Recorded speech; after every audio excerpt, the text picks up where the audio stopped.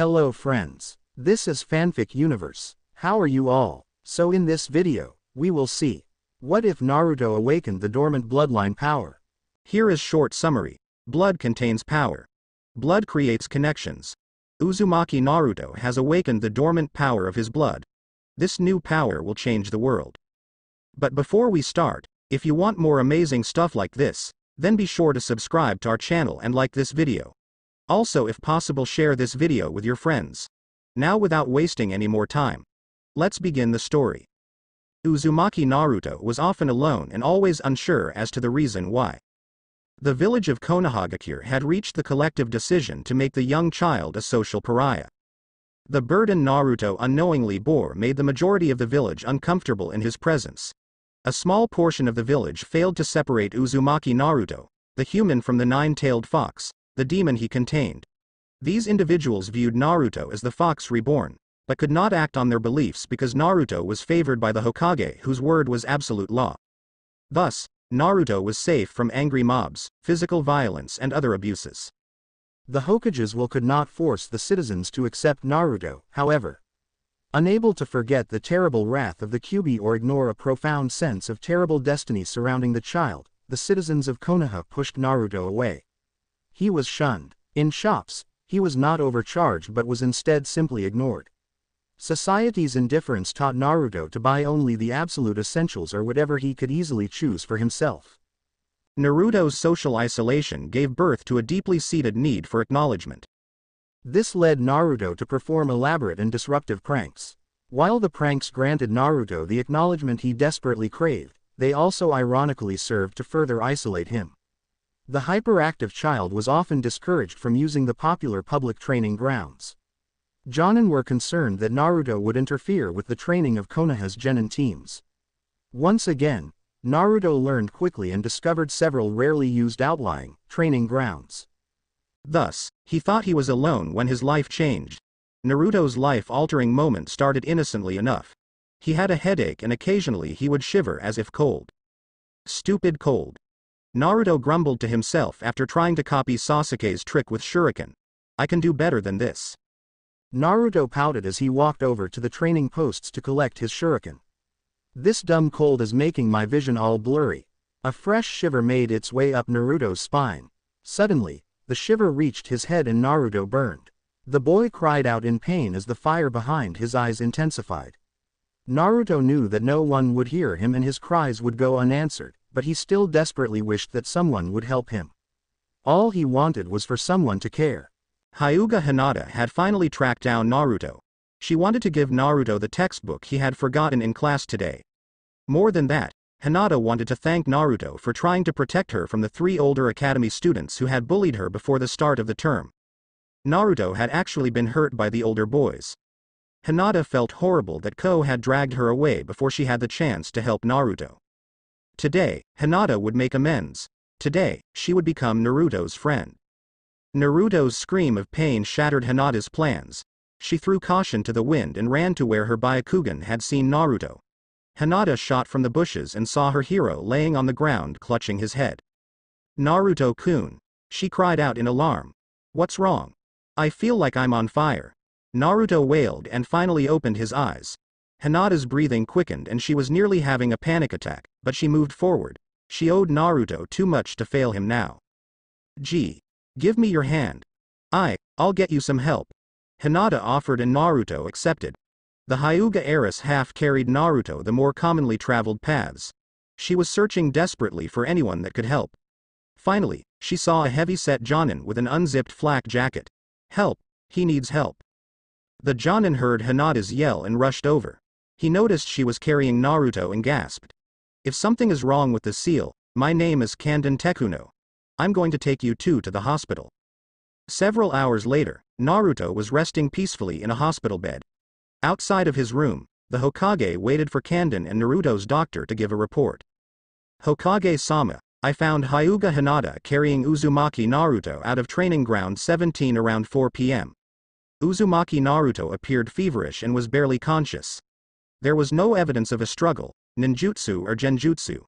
Young lady Hinata obviously was concerned for her friend. Kanden Tekuno reported. The Hokage turned to Naruto's doctor. Can you confirm Jonin Kaiden's report? Of course, Hokage-sama.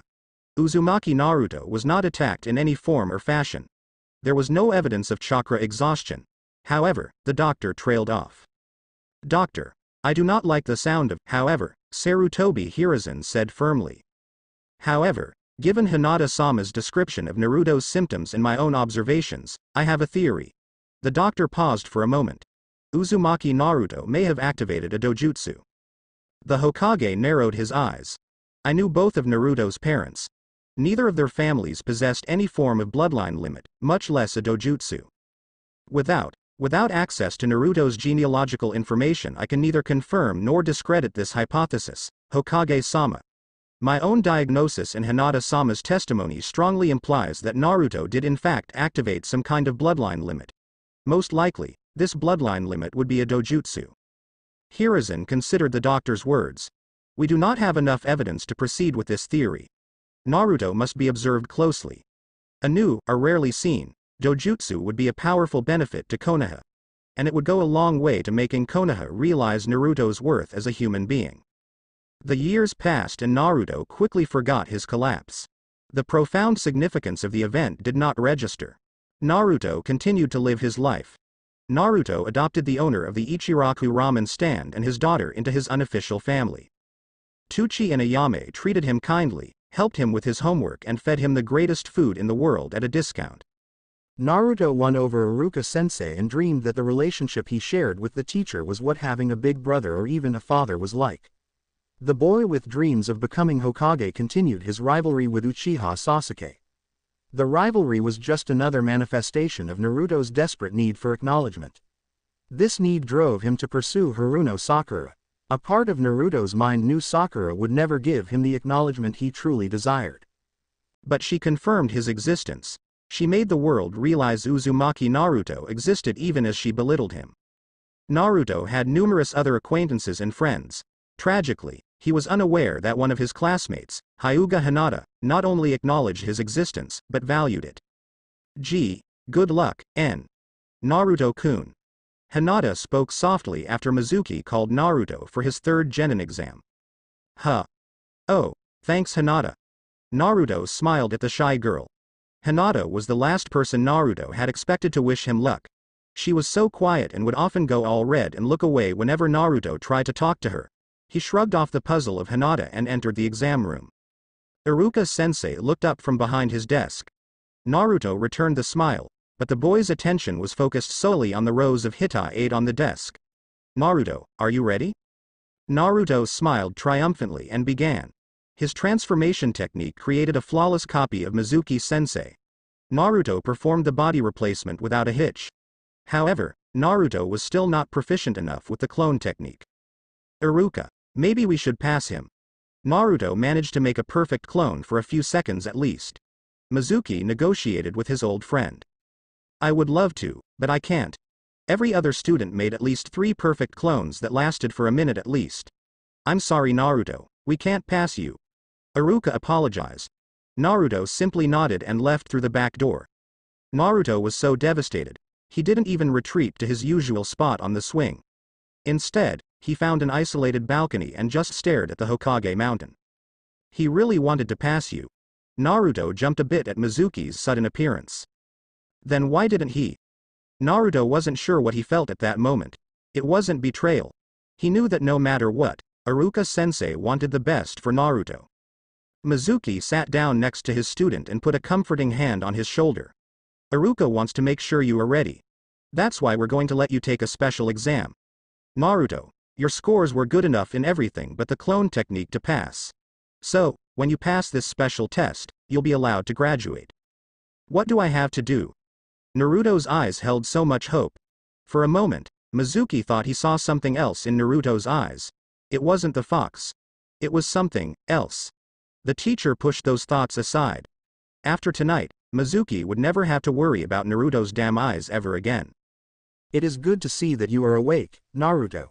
The Hokage's voice froze Naruto in place. He had been attempting to leave his room to find a mirror. Naruto wanted more than anything to see himself proudly wearing his Hitai-8.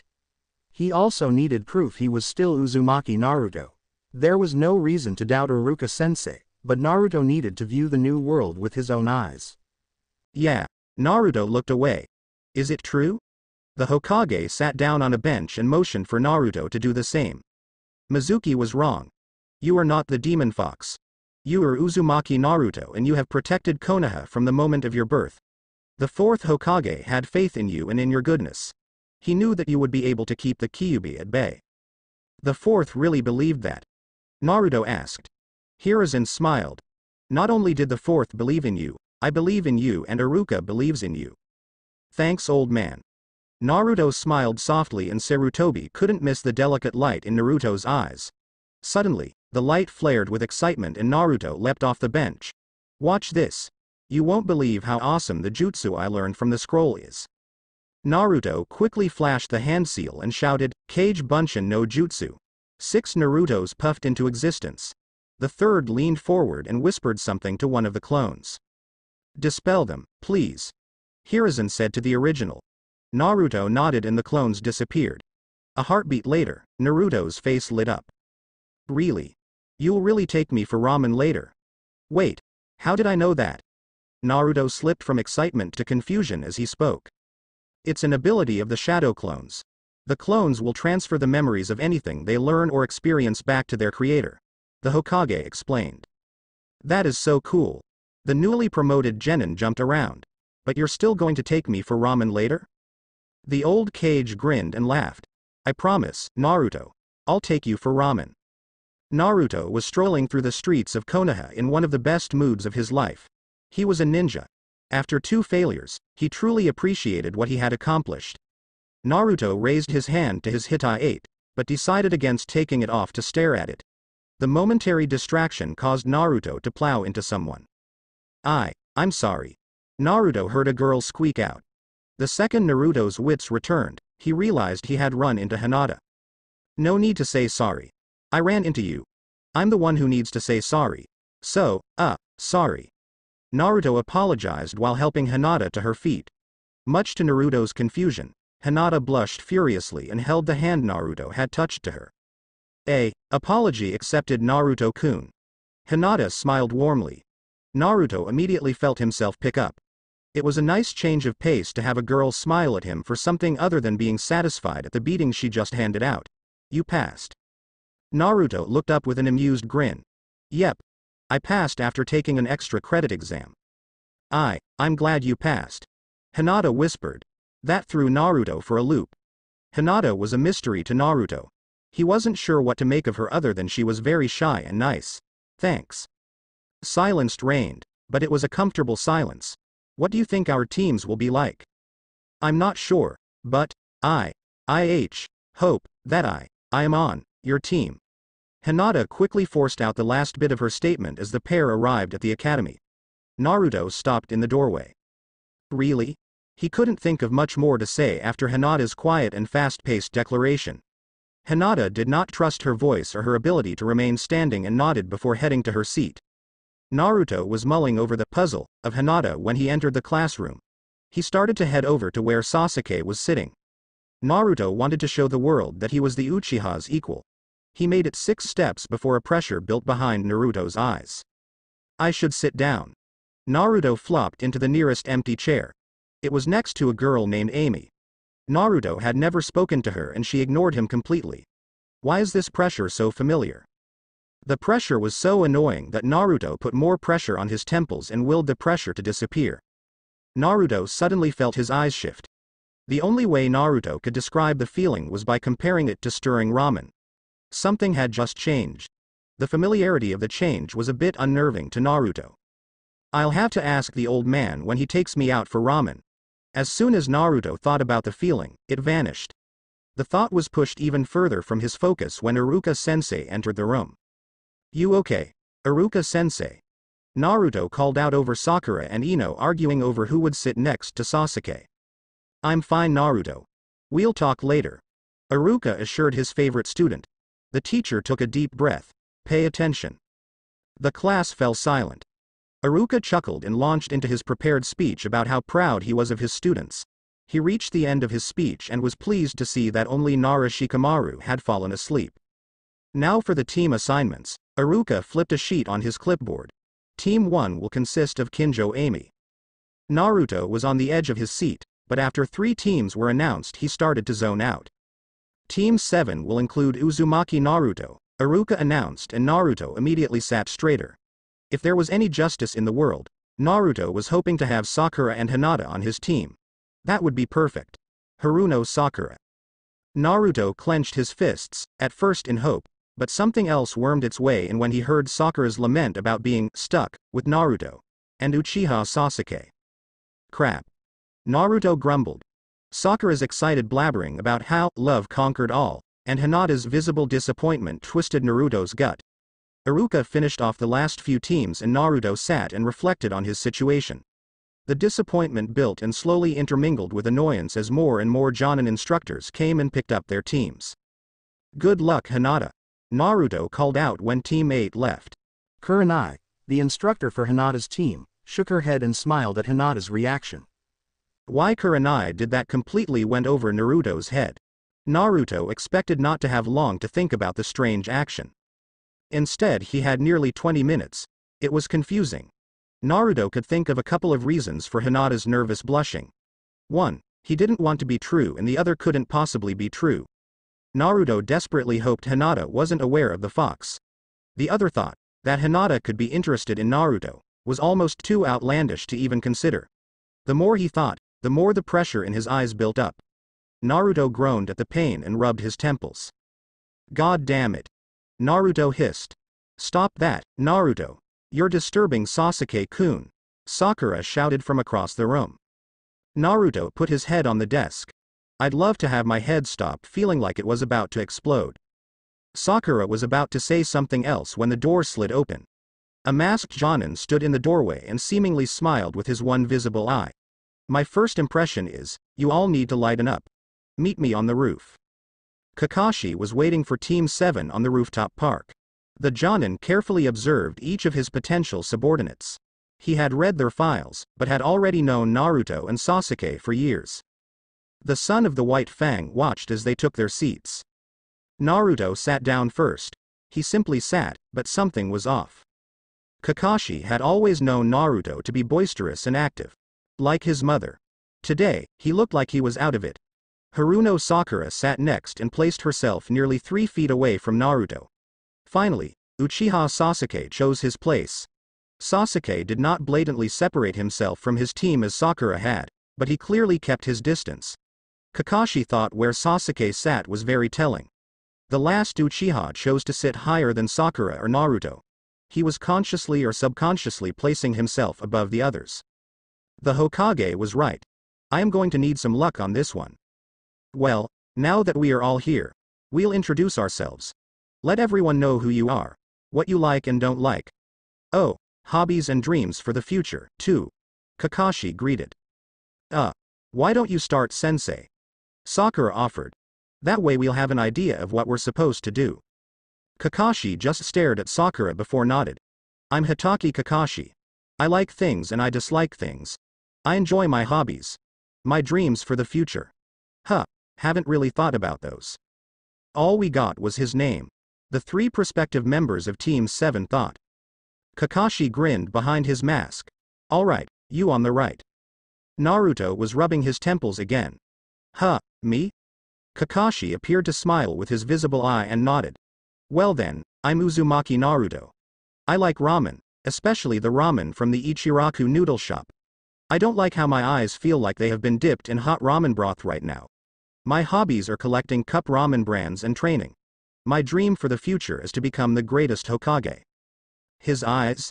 That almost sounds like the symptoms the Hyuga have before their Byakugan activates, but that can't be possible. Neither Minato-sensei nor Kushina had a dojutsu. Might want to have a medic nin check your eyes, Naruto. Kakashi spoke with true concern. You're up next, Missy. Okay. My name is Haruno Sakura. I like. Sakura cast an excited glance to Sasuke and squealed. My hobbies, once again. Sakura glanced over to Sasuke and Kakashi noticed her trace her finger along a notebook. My dream. Kakashi fought the urge to groan as Sakura giggled furiously at Sasuke. And I thought Rin started off a bit fangirly. Is there anything you don't like? Naruto. Sakura said with conviction. Naruto groaned. So, if I want you to like me I should stop being nice and get a stick up my ass like Sasuke. Normally, Naruto would never snap off at Sakura like that. However, Naruto was very irritable because of the pain behind his eyes. This is feeling more and more like that fever I had when I was little. Before Sakura could go off on Naruto, Kakashi pointed at Sasuke. And finally, you Uchiha. Sasuke had not altered his pose since he sat down. His face remained impassive and he hid his behind interlocked hands. I am Uchiha Sasuke. I don't like much and I hate a great deal. Hobbies are a frivolity that I cannot afford. My dream, no, my ambition is to revive my clan and kill a certain man. The reactions of Team 7 were very different. Naruto hoped Sasuke wasn't talking about him. Sakura was gushing over how cool, serious and mysterious Sasuke was. Kakashi, for his part, was concerned that Sasuke was still fixated on killing Itachi. Well, that was fun. I have good news. Tomorrow, at 5 a.m., we'll meet at Training Ground 3 for our first mission. Kakashi clasped his hands together and spoke excitedly. Naruto, momentarily forgetting about his raging headache, looked up excitedly. Heck yeah. What kind of mission? Survival training. Kakashi was clearly amused with himself. Anyo, Kakashi-sensei, we did survival training in the academy. Why do we have to go through that again? The pinkette was suddenly very nervous. Well, I could tell you, but you wouldn't like the reason. Kakashi waved off Sakura's concerns glibly. I believe we deserve to know, Sasuke said crisply. Okay, fine. Naruto, please remind Sasuke and Sakura that I did in fact warn them. Naruto nodded at Kakashi's words. The masked Jonin eyes smiled. The tests you took at the academy, even the final exam, were just tests to see if you had the potential to be genin. My survival training will decide whether or not you become genin. Oh, it gets even better. Better? Sakura laughed nervously at Kakashi's sudden enthusiasm. Yep, better. There's a 66% washout rate. So, out of everyone who graduated today, only 3 teams will be promoted to full genin. Wonderful, right? I can't believe that is true. Sakura panicked. Kakashi-sensei did warn you. Naruto's voice was a bit hollow from his headache. I guess we're done for the day. Kakashi pushed himself away from the railing. I'll see you all bright and early tomorrow. Before I forget, don't eat breakfast. You'll only end up puking. Bye. Kakashi disappeared in a swirl of leaves. His students were all troubled by his news, but only Sakura showed any outward emotion. Sasuke was always calm and collected. Naruto would normally be running around in panicked bravado, but his headache was too much to bear. He was definitely going to take Kakashi-sensei's advice and go to the doctor. I hope Kakashi-sensei doesn't get too mad at me. Naruto groaned as he ate some toast. I mean, Doc said I had to eat with this medicine. Naruto downed his pill with a glass of non-expired milk. He stumbled through his apartment and gathered his supplies. The genin hopeful yawned loudly as he exited his apartment. Naruto couldn't believe he was up at 4 a.m. He had never woken up this early. Konoha was eerily quiet as Naruto trudged towards Training Ground 3. The sun hadn't even begun to peek over the horizon when Naruto reached his destination. Good morning, Sakura-chan. Naruto tried to put warmth in his voice. Unfortunately, he only managed to add a yawn. Naruto. Sakura greeted with her own yawn. I'm sorry about yesterday. I wasn't feeling good and I shouldn't have snapped at you like that. Naruto rubbed at his eyes. It was a nice change of pace to be rubbing sleep out of the corners of his eyes. The pain from yesterday had driven him nuts. Just don't let it happen again. The kunoichi made a dismissive noise as she finished. Must not be a morning person. Naruto thought. A second later, Sakura brightened up considerably. Sasuke-kun. The girl yelled and bolted off. And Naruto swings and misses, he corrected himself. Team 7 silently waited for Kakashi-sensei. They waited nearly 30 minutes before Sakura bemoaned Kakashi's lateness. Naruto and Sasuke tried to keep loose by stretching. Eventually, even Naruto and Sasuke had slipped into a light sleep. Good morning everyone. Kakashi said as he finally arrived. Naruto and Sakura loudly complained to Kakashi about his tardiness. The Jonin repressed a smirk that even Sasuke was visibly perturbed. Kakashi knew the stage was set. He pulled 2 bells from his pocket. This was going to be fun. Naruto had a bad feeling about the bells. The second Kakashi began to explain the nature of the test, Naruto nearly panicked. "I've worked too hard. I've struggled every day for this. I can't fail here." Kakashi revealed that anyone who did not recover a bell by noon would be sent back to the academy for another year. Naruto would not allow himself to lose to Sasuke or suffer another setback on his quest to become Hokage. A large portion of Naruto's mind screamed for him to show Kakashi he was ready to be a ninja. Naruto felt his leg muscles tense in anticipation of his attack. However, a conversation Naruto had overheard in the doctor's office stayed his hand. "Did you hear Copy Ninja Kakashi got another team?" a Chunin had said. "He'll be a good sensei, if they can meet his impossible standards. I mean, there are rumors he was captain of the Anbu Black Ops division," a nurse had replied. There was no way Naruto could win a straight-up fight. Naruto retreated into the woods. He needed a plan. "I can't go back to the academy." Naruto frowned as he thought of a plan. The details started coalescing and Naruto smiled. "I'm going to need a lot of shadow clones." Kakashi was somewhat impressed by Team 7. All 3 students were hiding very well. The world-famous Copy Ninja had high hopes for this team. He knew Naruto had the potential to be great. Hatake owed Minato-sensei and Kushina too much for Naruto to be anything short of extraordinary. Sasuke also possessed a great deal of potential. Kakashi hoped that he could pull Sasuke away from the path of revenge. Haruno Sakura was from a civilian family, but she had potential. Her chakra control was amazing. Kakashi saw the potential for Sakura to be an amazing medic nin.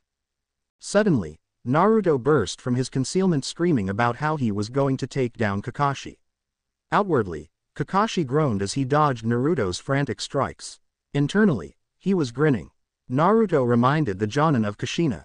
As expected, Kakashi made short work of Naruto.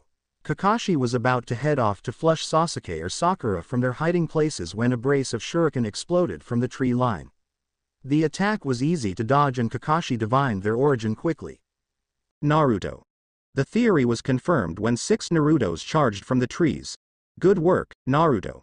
Your parents would be proud." "You just want to separate me from Sasuke-kun," Sakura shrieked. "No, I want us all to pass," Naruto pleaded. "Sensei said that no matter what, one of us will be sent back to the academy." The girl glared kunai at Naruto. "If we get both bells working together, maybe we can talk Kakashi-sensei into passing all of us." Naruto tried to follow Sakura as she stormed off. "Your optimism won't save you, Naruto." Sakura ran off into the woods to find Sasuke. Naruto sighed before dispelling and sending his memories to the original. "No," Sasuke said without sparing Naruto a second glance. "Kakashi-sensei is a Jonin. The only way we've got a shot at the bells is if we work together." Naruto attempted to reason with Sasuke. "I don't need you getting in my way. I have to get one of those bells. I must become a ninja." "Listen, you're good, really good, but you aren't on Kakashi-sensei's level. None of us are. If we work together, at least one of us will pass." Reason was not reaching Sasuke. Naruto decided to appeal to his pride. "Forget it." Sasuke grunted and disappeared into the trees. Naruto scuffed his feet before disappearing in a puff of smoke. Naruto leaned against a tree as the memories of the clones returned. Crap. That plan didn't work. "I'm a Jonin, remember?" Kakashi asked from the other side of the tree. "Double crap." Naruto groaned. "But I wasn't talking about that plan. I was just trying to keep you busy." Naruto could tell Kakashi was smiling. "Oh? Like I'm going to tell you my plans." Naruto snapped. The snappy reply became a squawk when Naruto found himself tied up. Kakashi strolled around the tree. "You're doing very well. Too bad you haven't grabbed a bell." The Jonin patted Naruto on the head before vanishing. The whiskered genin hopeful sighed and jerked his head a bit. A shadow clone pulled itself from the underbrush and walked over. "We're getting stomped," the clone said sadly as it cut Naruto free. Sakura's scream filled the air. "Sakura-chan." Naruto gasped. "It's worse than that, buddy. We're getting played." The clone dispelled and Naruto ran in the direction of the scream. Naruto searched for several minutes before realizing that either Sakura had moved on or Kakashi had somehow managed to disguise Sakura's location. Shadow Clone Jutsu. Naruto created several more clones. Alright fellas, you know the plan. The clones scattered. Naruto took off towards Training Ground 3's most famous landmark. It would be a good place to fan out from in Naruto's own search. Naruto paused at the tree line and sighed. Two clones had stumbled upon Sasuke's fight with Kakashi. Sasuke was buried up to his neck in the ground. Naruto choked out a laugh before panicking that he had given his position away to Kakashi. At least the remaining clone had the sense to help Sasuke dig out of the hole. The ringing of the alarm clock was like a physical blow. Team 7 headed out of the forests and was greeted by Kakashi. The masked Jonin led the team over to 3 posts. In a flash, Sasuke was tied to the post. What was that for? Sasuke-kun was the only one of us who managed to touch a bell. Sakura sputtered in her shock. I've made my decision. Kakashi stated simply as he picked up the 2 lunchboxes. Only Naruto is going back to the academy. Naruto collapsed and simply stared at the ground. Sakura and Sasuke waffled between shock, relief and vindication. The copy ninja had expected this reaction. Why me? Naruto asked softly. I tried so hard. You should be grateful, Naruto. Kakashi said in a stern tone. You are the only one who deserves a second chance.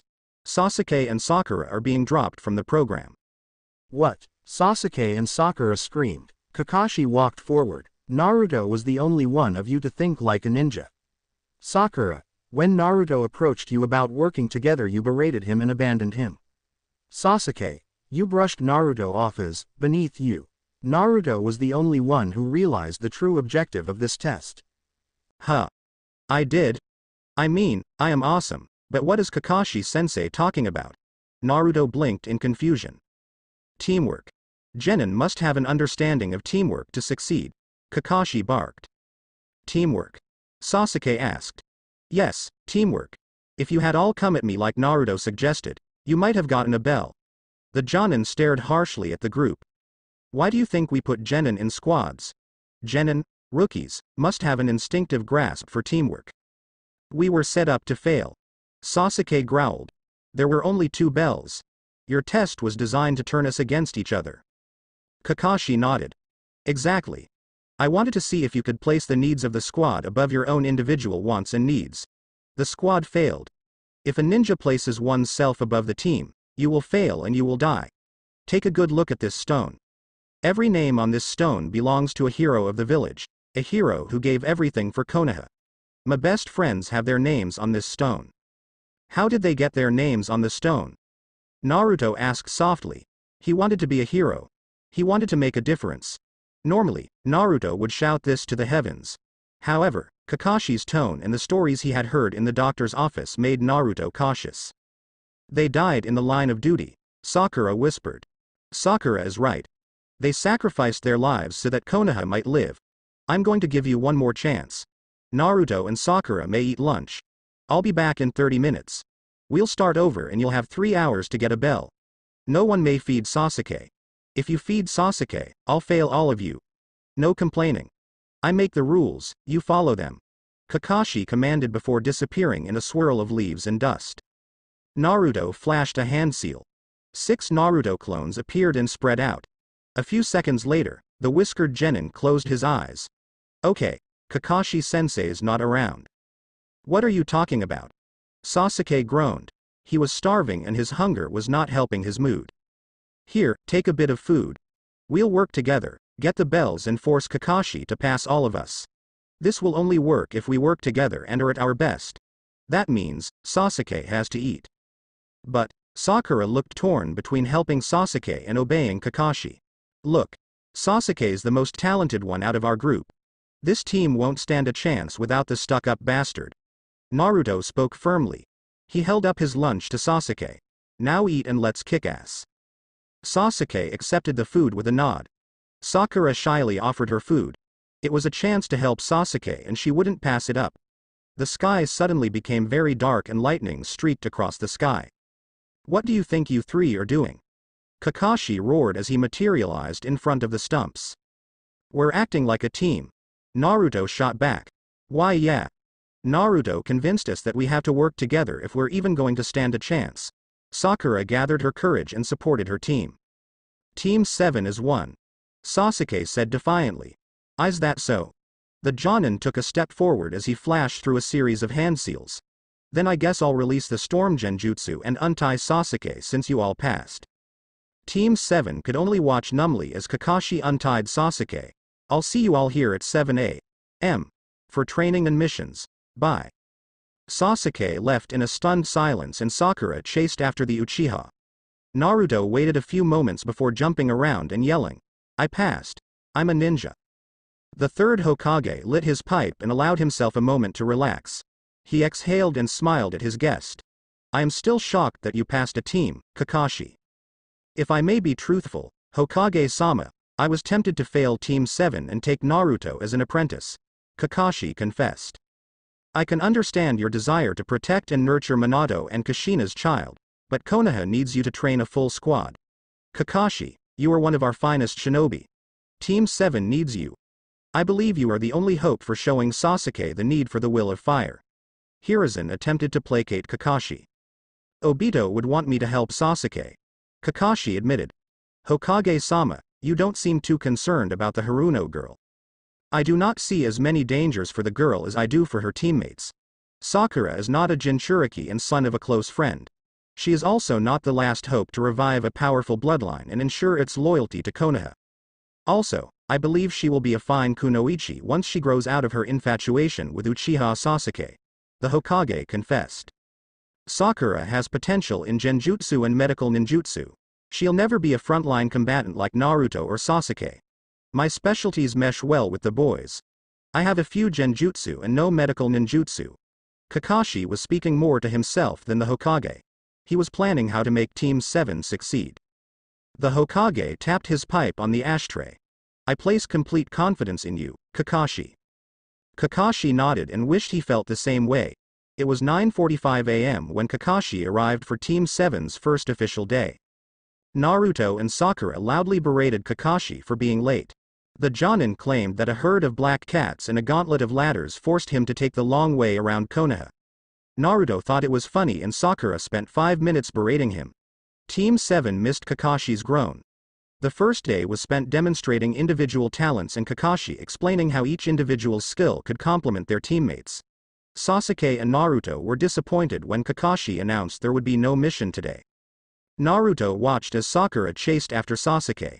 He was disappointed, but lately Naruto had begun to doubt why he liked Sakura that way in the first place. Gah. That's the last thought I wanted to have before my checkup. Naruto loudly complained. It took only a few minutes to reach the clinic, but the wait was nearly unbearable. The doctor ran a number of checks on Naruto's eyes. Naruto was confused by some of the questions. The doctor asked if Naruto had noticed any change in his vision or felt his chakra alter in any way. Naruto told the doc that he was feeling much better thanks to the medicine. After a few more questions, Naruto was allowed to leave. The boy didn't know why he got a different doctor every time, but he accepted it. As he left, he wondered how the other teams did on their final tests. He hoped that Team 8 made it. Hinata was nice and deserved to succeed. Kiba was one of Naruto's semi-friends and Naruto wished him well even if they had started to butt heads recently. I'll track them down later. Now it's time for dinner and then bed, Naruto announced to the world. Once again, Kakashi was late. Naruto and Sakura berated him again. However, Naruto was beginning to wonder if this wasn't just another exercise. Kakashi-sensei wants us to work together. All of our training so far has been designed to at least get us on the same page. Maybe I should try talking to Sasuke and Sakura-chan while waiting. Great news. I think we're ready for our first mission, Kakashi announced. Naruto leapt in the air and whooped. Sakura squealed excitedly and even Sasuke grinned. The excitement was palpable. The disappointment was palpable. Team 7 would never consider collecting trash from one of the streams on the outskirts of Konoha mission. Kakashi was sitting on a tree branch reading while his genin collected trash. Hey, Kakashi-sensei, Naruto called out. Yes, Naruto. The Jonin replied lazily. Can we keep the cans we collect? Naruto asked as he caught another piece of garbage and put it in the trash can strapped to his back. Want to turn it in for some extra money, eh? Kakashi chuckled. Naruto laughed back. Well, with as many cans as Team 7 has collected, we could probably each buy a week's worth of groceries. Sasuke and Sakura exchanged a confused glance. How could Naruto sound excited about affording only a week's worth of groceries? Everyone knew the Loud was an orphan, but they never knew he was that close to the poverty line. Kakashi couldn't decide whether to smile, frown or rage at Naruto's simple statement. The copy Nin wanted smiled that Naruto was putting the team front and center. He also wanted to frown because the son of the greatest man Kakashi had ever known deserved so much better. Kakashi raged at his own failure. I should have done more for him. Minato-sensei, please forgive me. Team 7 passed the next few weeks training in team tactics and in stealth exercises. The D-rank missions piled up as well. Naruto was grateful for the steady income. It was refreshing not having to budget every penny for food and bills. The young man had actually begun to save a bit of money. My money. One day I'll have enough to have a house and not just a flat. Unfortunately, the D-rank missions were boring. Naruto and Sasuke both believed their growth as ninja was being stifled. The two rookie shinobi, while very different, both thrived on action and challenges. The weeks had transformed Team 7 into a functional ninja squad. They still weren't up to Kakashi's high, truthfully near impossible, standards. However, the masked Jonin had hopes that he and Naruto could eventually reach Sasuke and Sakura. Kakashi observed as Naruto tried to engage his teammates in conversation. Sasuke still remained emotionally distant and Sakura still had an undeserved distrust of Naruto's motives. Kakashi smiled broadly as he saw Sasuke smile at one of Naruto's theatrical retellings of how Tora, the cat of the fire daimyo's wife, attacked me like some crazed demon. I think with Naruto, this team will make it. Team 7 entered the Hokage's office and was greeted by Iruka. Kakashi reported the mission was successful in bored tones. It took every ounce of self-control not to laugh at Naruto and Sasuke's glee at seeing the fire daimyo's wife squeeze the life out of Tora. The Hokage's boredom was clear as he listed off the available D-rank missions. Old Man Hokage. Naruto cut off the Hokage. We need a real mission. How are we supposed to grow as ninja if we're babysitting for some politician? Kakashi grinned at Naruto's reasoning and was proud to see Sasuke nodding in agreement. It wasn't due to friendship like Kakashi hoped, but it was a good first step. Iruka was loudly berating Naruto for interrupting the Hokage and not understanding why D-ranks were important. Kakashi. The Hokage spoke after allowing Iruka to finish. Do you believe Team 7 is ready for a C-rank mission? I believe they are ready, Hokage-sama. Hitaki Kakashi nodded in assent.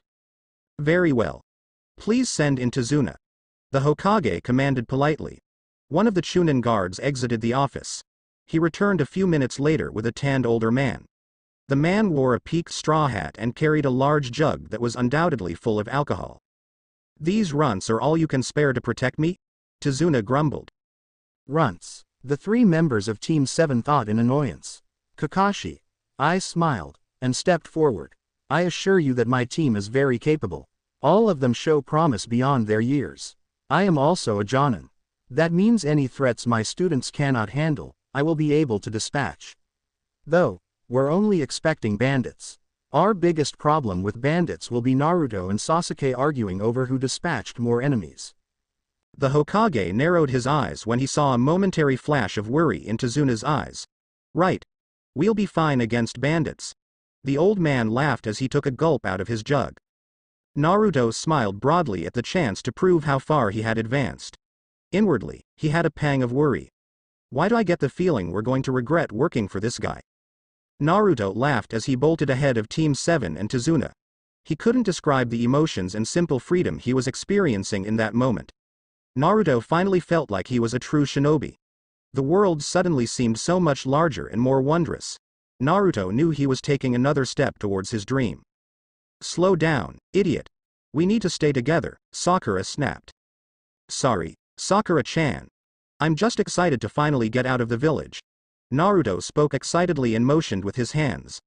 Tazuna stared at the young ninja and worried about his competence. Sasuke did not show any outward reaction.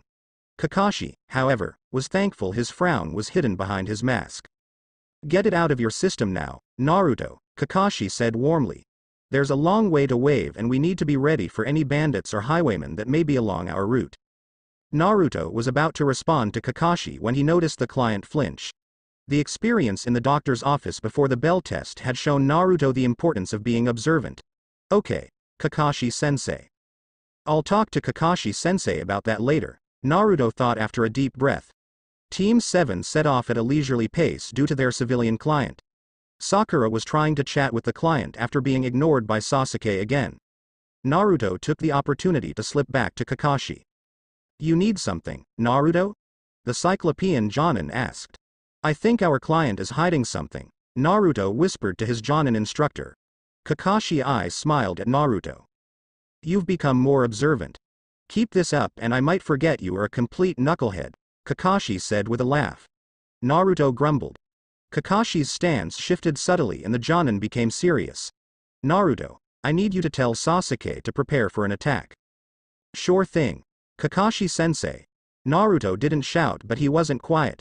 He rushed forward to where Sasuke was casually walking. Naruto was surprised to see that Sasuke actually looked like he was enjoying something. Oi, Sasuke. Naruto managed to keep his voice down.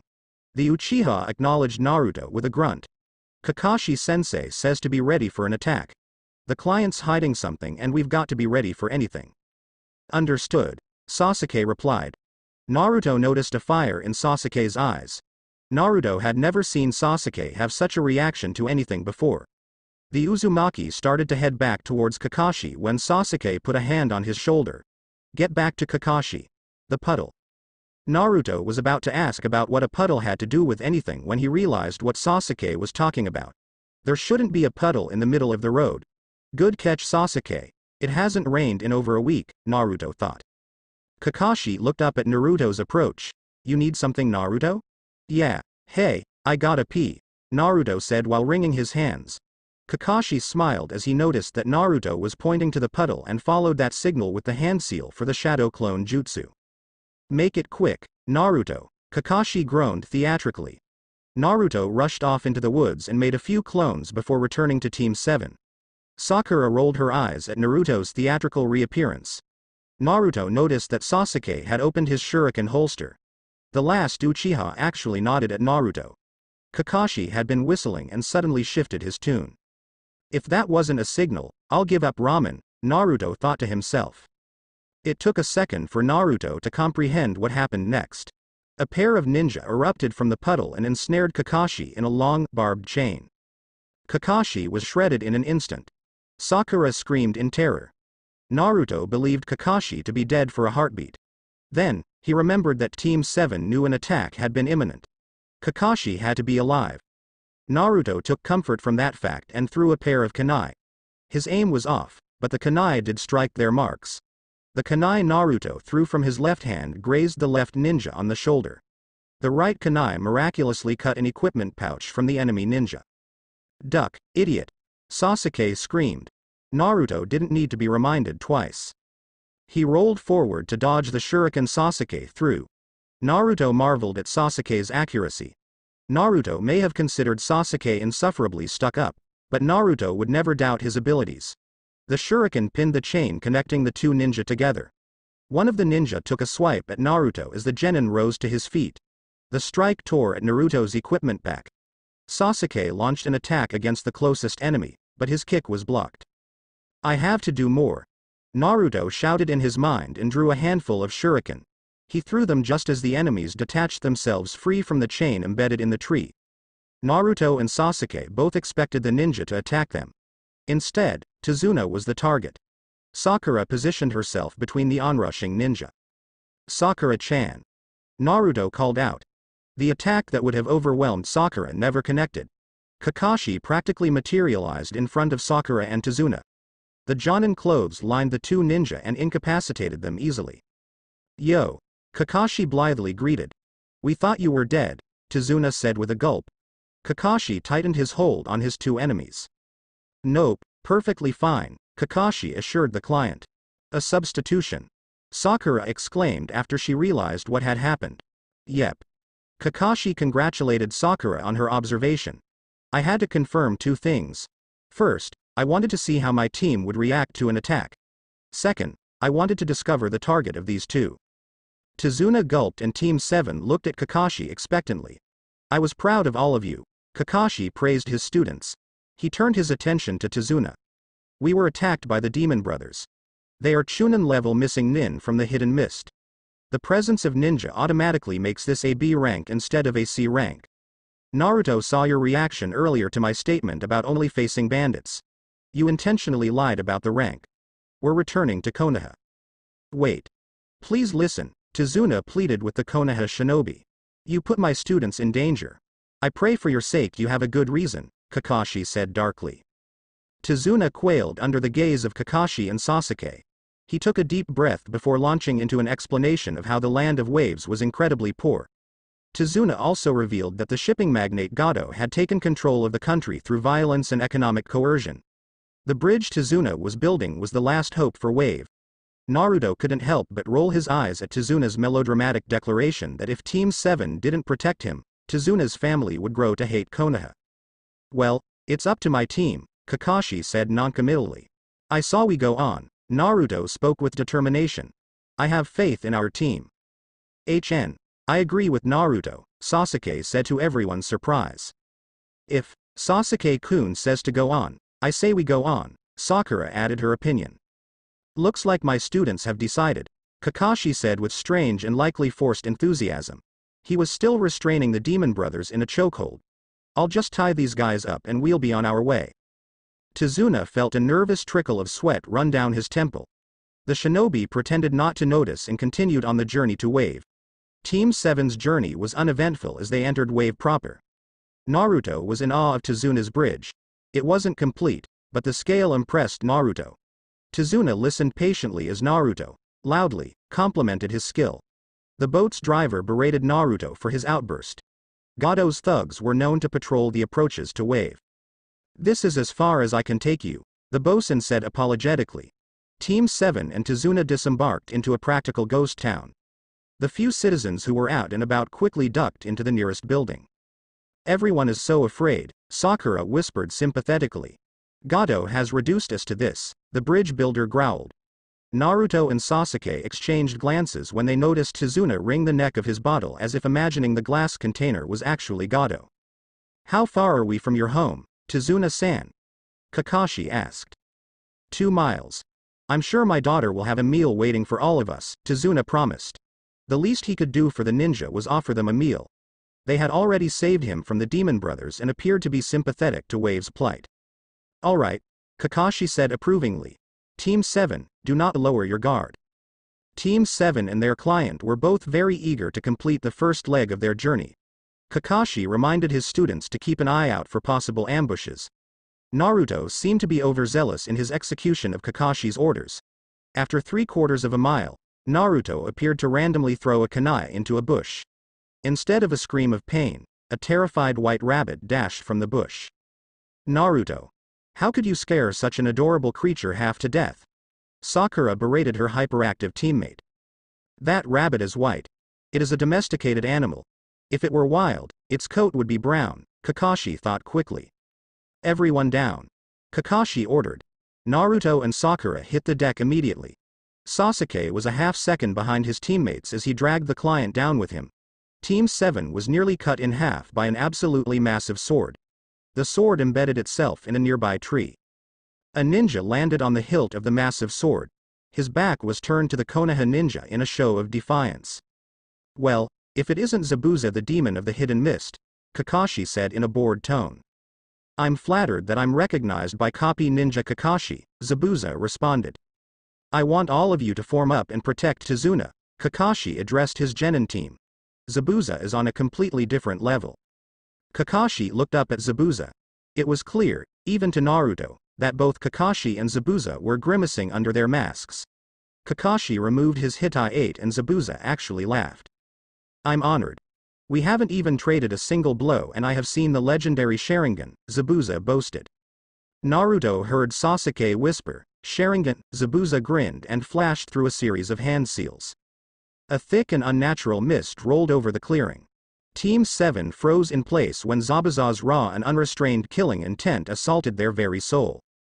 The killing intent greatly affected all the genin and Tizuna. The old bridge builder actually vomited.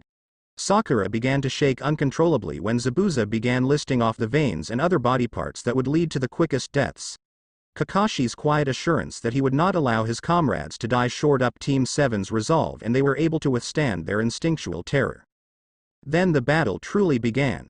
Naruto had trouble following the fight. Kakashi and Zabuza were at a level Naruto could barely comprehend.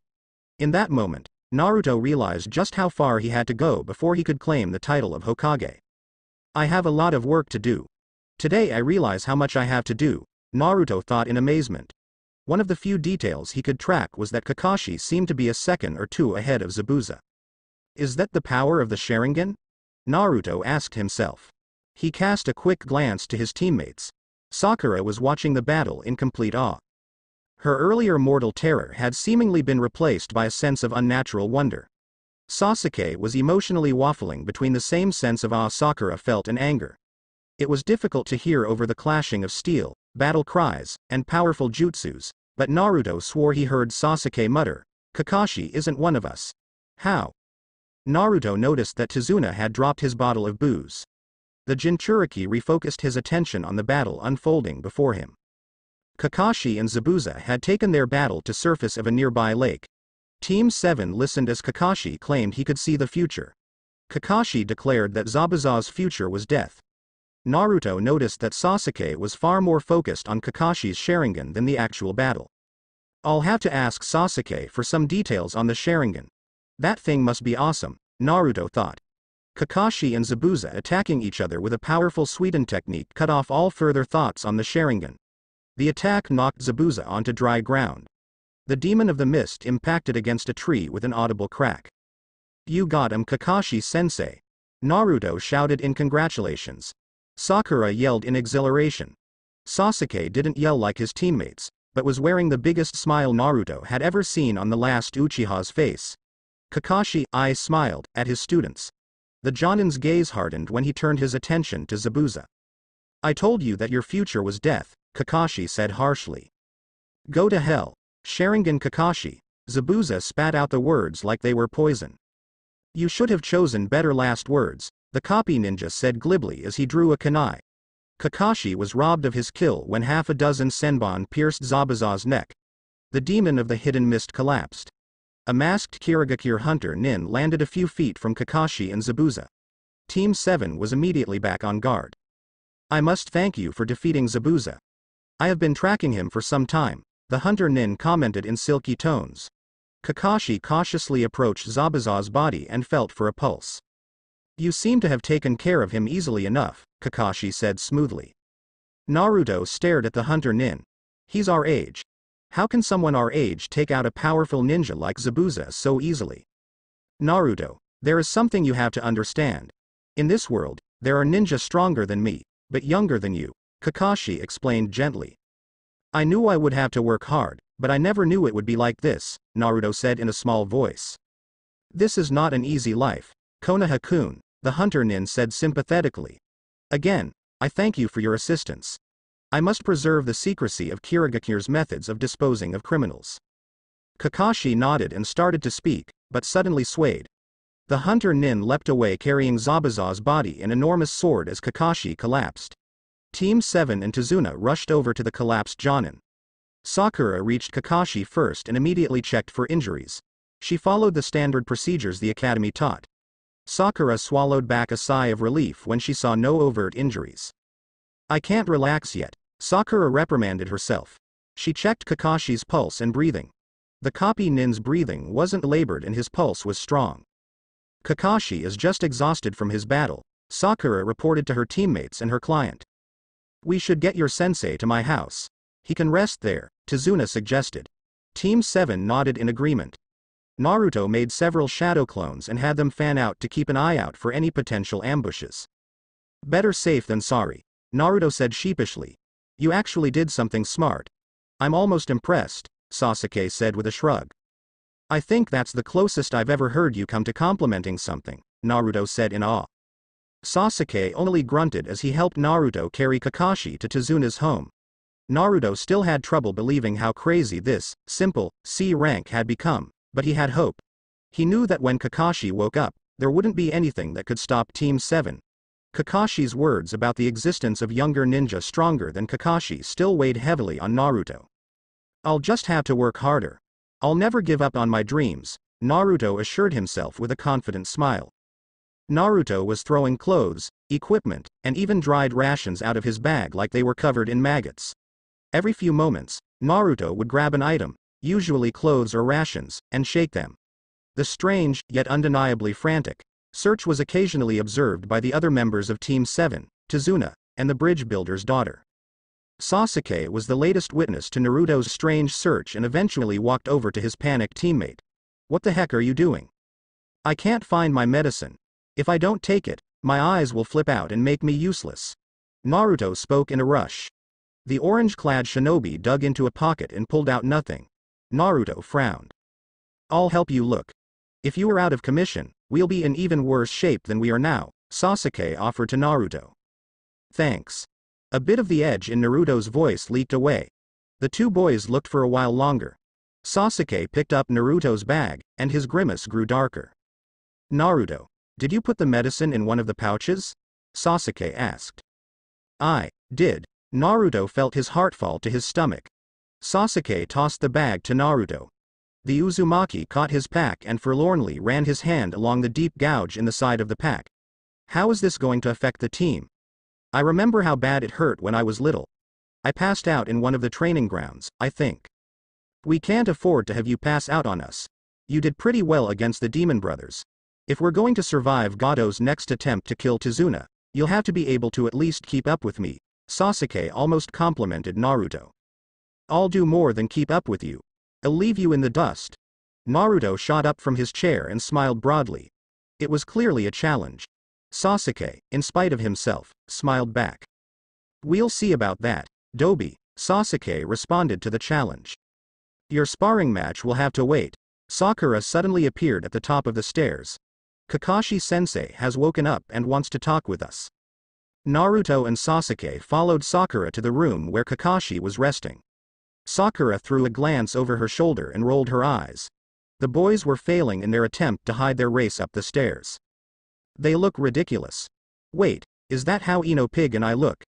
If that's, no wonder Sasuke-kun hasn't noticed me, Sakura lamented. Team 7 slipped through the door and sat down in front of their sensei. So, who won the race up the stairs? Kakashi asked. I did. Naruto and Sasuke declared at the same time. Naruto practically shouted. Sasuke, for his part, made his declaration in an even tone. Next time, I suggest getting Sakura to judge your contests, Kakashi smiled. Oh, before I forget, Zabuza's still alive. What? Naruto yelled in surprise. That hunter nin killed him. Actually, it was a very good hoax.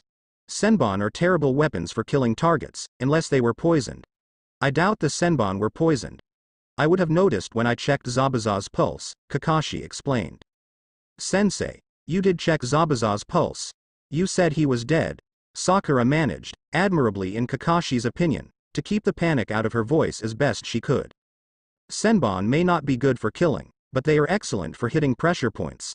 The false hunter nin definitely put Zabuza in a near-death state. He also moved fast enough to keep me from performing a more thorough exam, Kakashi groaned as he sat up.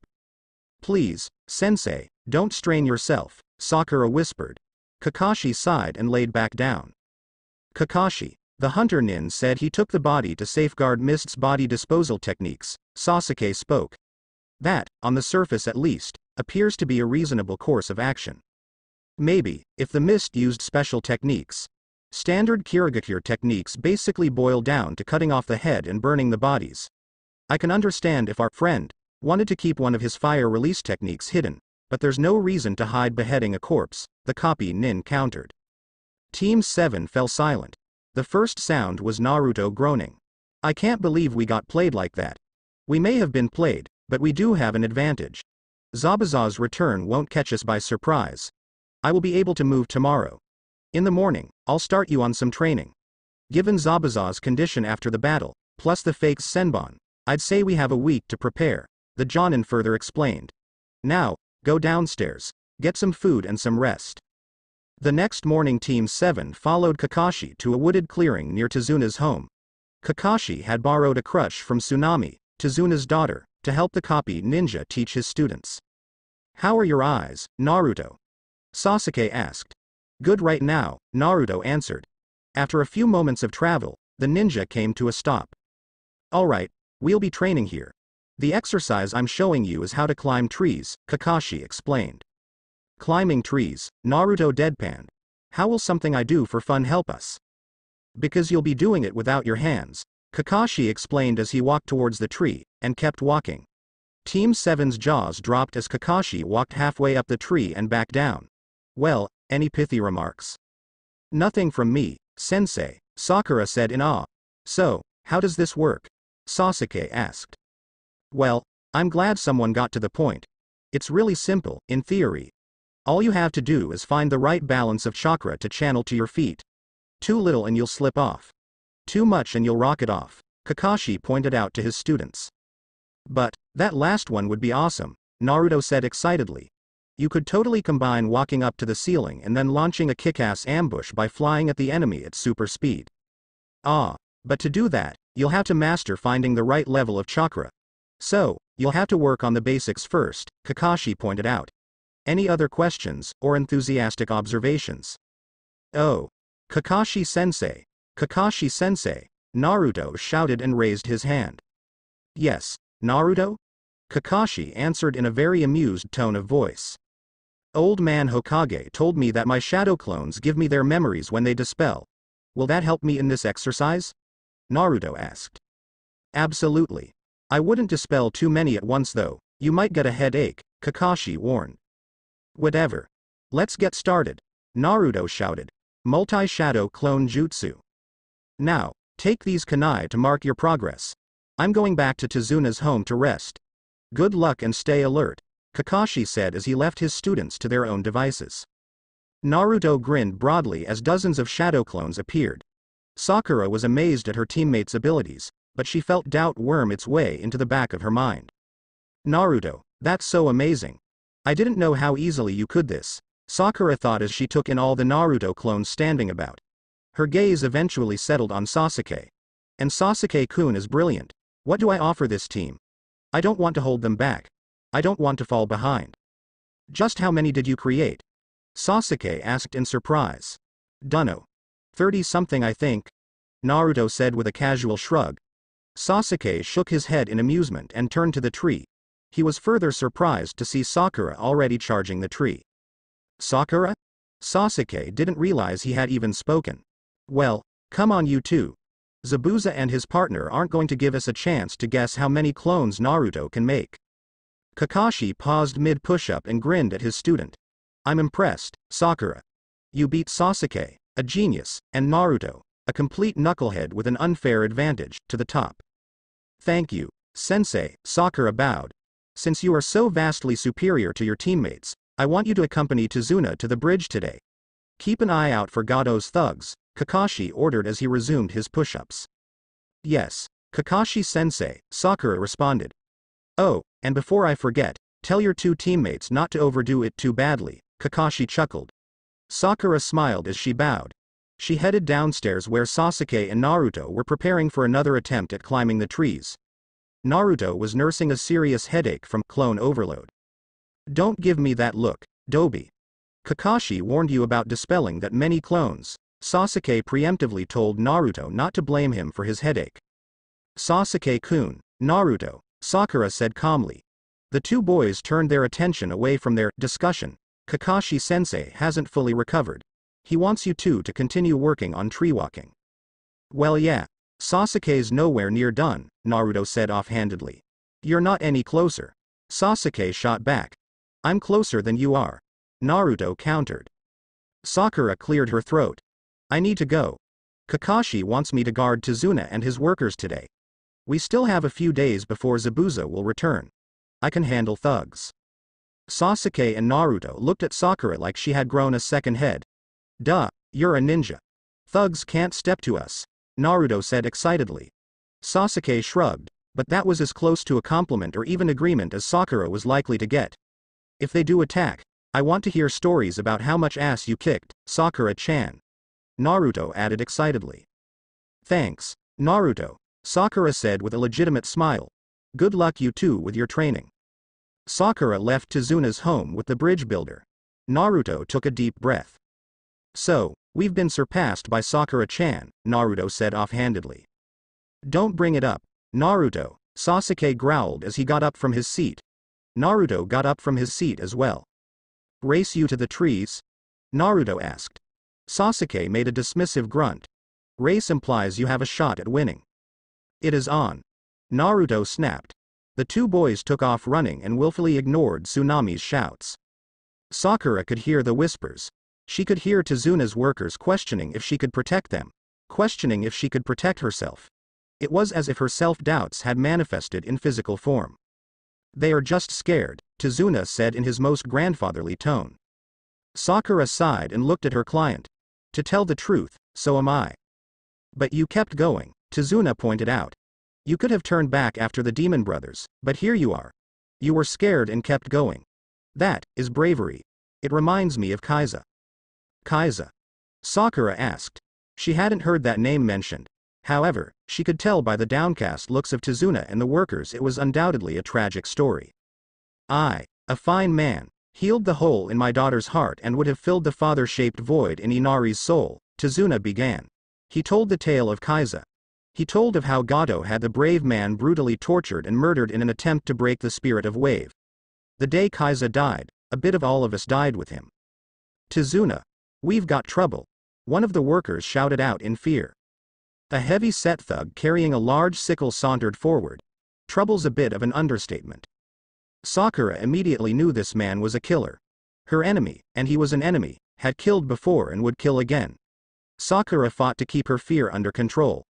There were 33 workers and her client depending on her. Sakura was duty-bound to defend Tizuna. Beyond that, Sakura would protect the workers as well. There was no way Sakura would allow nearly 200 innocent people to be murdered on her watch. I am a shinobi. This is the life I chose, Sakura declared to herself. She silently cursed that her own thoughts held a twinge of fear. The thug just laughed as he rolled his weapon around in the palm of his hand. I won't let you harm Tizuna-san or his workers. Depart immediately. The thug broke out into hysterics. Look at the little princess pretending to be a soldier. You're a little young, so I guess I'll kill you too. I wonder who you'll scream for first. Your mama or your papa? Let's find out. Sakura cursed her tremble and flashed through some hand seals. There were some puffs of smoke and 3 buncheon appeared between the thug and Tizuna's workers. Well, aren't we a little witch? The thug taunted. Sakura desperately tried to ignore the taunting. She was desperately praying that her next attempt would work. Sakura began a second series of hand seals. She had been studying at the Shinobi Library for at least an hour every night since she received her Hitai 8. Unfortunately, her studies had not yielded much fruit. So far, Sakura had barely nailed down the basics of the simplest genjutsu she had discovered.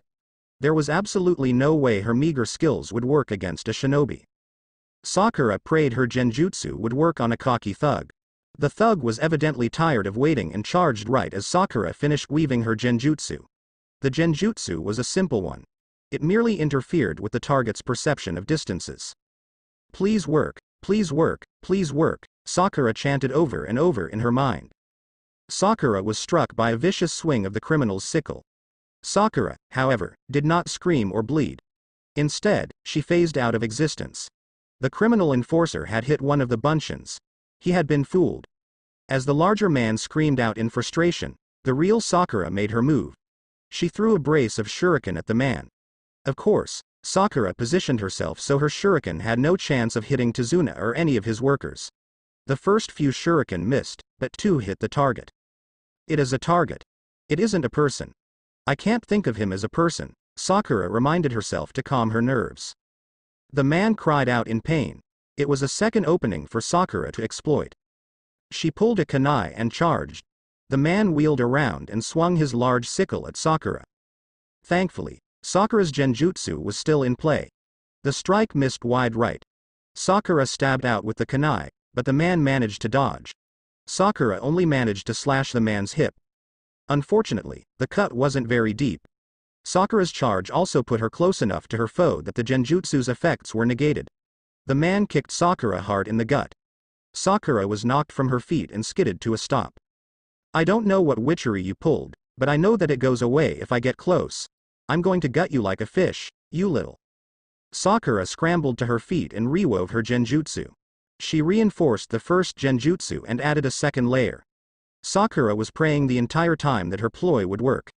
The thug was quickly closing the distance. He cursed Sakura, her mother, and any other familial relations he could think of as he advanced. Sakura fumbled through her supply pouch and grabbed her only explosive tag. The kunoichi quickly attached it to one of her kunai. Sakura reared back and threw the kunai with all her might. She barely hit her mark. The kunai hit the outside of the man's. There was no scream or terrified flash of recognition from the criminal. Instead, there was a fireball. Sakura had killed for the first time. The workers cheered Sakura's victory. They celebrated a blow against Gato's tyranny of fear. Sakura heard one of the workers praise Sakura's strength. She wanted to cry. I'm not strong. Not like Sasuke and Naruto, I'm not strong. Naruto chuckled as he brushed himself off. I've got an idea, Sasuke. A miracle. Sasuke deadpanned as he got up after another attempt to reach the top of his tree. Using all these shadow clones gave me the plan. You know how they can act independently and stuff. Naruto rambled. Obviously, I've been forced to deal with them for 3 days. You do realize 6 have challenged me to fights, Sasuke pointed out. Take it as a compliment. They want to get stronger, and what better way than sparring with you? Naruto pointed out impatiently. Anyway, the idea is, buddy clones. Buddy clones, Sasuke repeated. What the heck are you talking about? Well, you know the situation with the Demon Brothers earlier. What if there had been more bad guys and they had held up Sakura-chan in a fight? What would have happened to the client? Naruto pointed out. Sasuke grit his teeth. He knew what would have happened. Tizuna would have died. The thought was sobering for Sasuke. He could have failed his first true mission. Itachi had been in Anbu at this age. I am so far behind, Sasuke lamented. He would have died, Sasuke admitted hotly.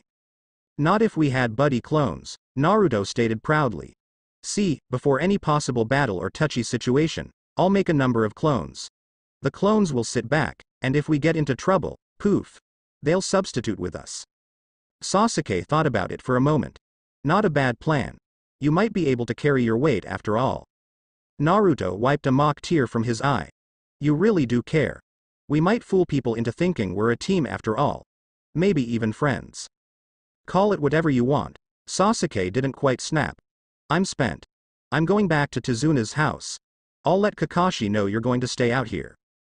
Thanks, Sasuke. I shouldn't be too much longer, Naruto assured his teammate. Sasuke shrugged his shoulders and headed back to the client's home. He was thinking about his team. They weren't the disappointments he had expected them to be. He still wasn't where he wanted to be, but Sasuke believed he was at least moving forward. Good evening, Sasuke-san, Tsunami greeted. How was your training? Productive, Sasuke responded neutrally. Thank you. Tsunami didn't respond to the forced formality. She simply informed Sasuke when she would have dinner ready. Sasuke nodded in response and trudged upstairs to where Kakashi was doing some light exercises. Kakashi, Sasuke said in way of greeting. Naruto's being stubborn and won't come in until he gets the exercise done. How many clones did he have when you left? Kakashi's amusement was evident. Not entirely sure. The number was constantly in flux. Last count, 26, Sasuke reported. Oh, when we're at dinner, ask Sakura how her day went, Kakashi said cryptically. Sasuke nodded and headed downstairs to rest. Half an hour later, Tsunami called them all to dinner. Conversation was light for the most part. Sakura, did you encounter any enemies while escorting Tizuna? Sasuke asked. Yes, Sakura answered quietly. Were you victorious? Sasuke asked with genuine curiosity. I won, Sakura answered and looked up. Congratulations, Sasuke replied with a smirk. Sakura had always wanted Sasuke to compliment her skills and recognize her as a kunoichi. However, his congratulations rang hollow. All she could think of was her enemy dying in fire. Naruto dispelled his last clone. He fell backwards and lounged in the grass. The boy was exhausted, but had finally reached the top of the tree. I can't believe I pulled that off. I bet my chakra control is better than anyone's now, Naruto shouted. The shout of triumph became a shriek of pain. Naruto's hands immediately went to his eyes. He had hoped that this wouldn't happen. At least, he hoped he would make it back to Konoha before the pain hit. He started to cry, but the tears were too thick to be normal. Naruto was in too much pain to register the metallic smell. He was crying blood.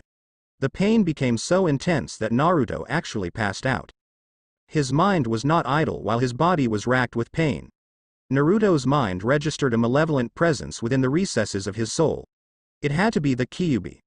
Naruto's spirit felt the Biju calling him to the seal. It was calling for release. Naruto fought against the siren call. He would not submit. He was Uzumaki Naruto and he would forge his own destiny. He would never give up. Haku hummed to herself as she entered a clearing. Zabuza-sama was healing very well. The young woman knelt and collected a rare herb. This will do nicely, Haku whispered. As her gaze rose from her collection, she noticed a young man in the center of the clearing. The false hunter Nin cautiously approached the brightly garbed boy. You. Haku breathed as she recognized the boy. It was the Konoha shinobi who had realized the struggles the shinobi world required. He did not register her presence. Haku was surprised until she noticed how labored the boy's breaths were. Is this, Naruto dying? Haku wondered. She knelt next to the boy and examined him. There were no outward signs of violence. Haku also did not see any signs of any allergic reactions or illness. The last Hyutan wielder took Naruto's hand and felt for a pulse. It was surprisingly strong. What is going on? Haku whispered to herself. She nearly panicked when Naruto's eyes fluttered open.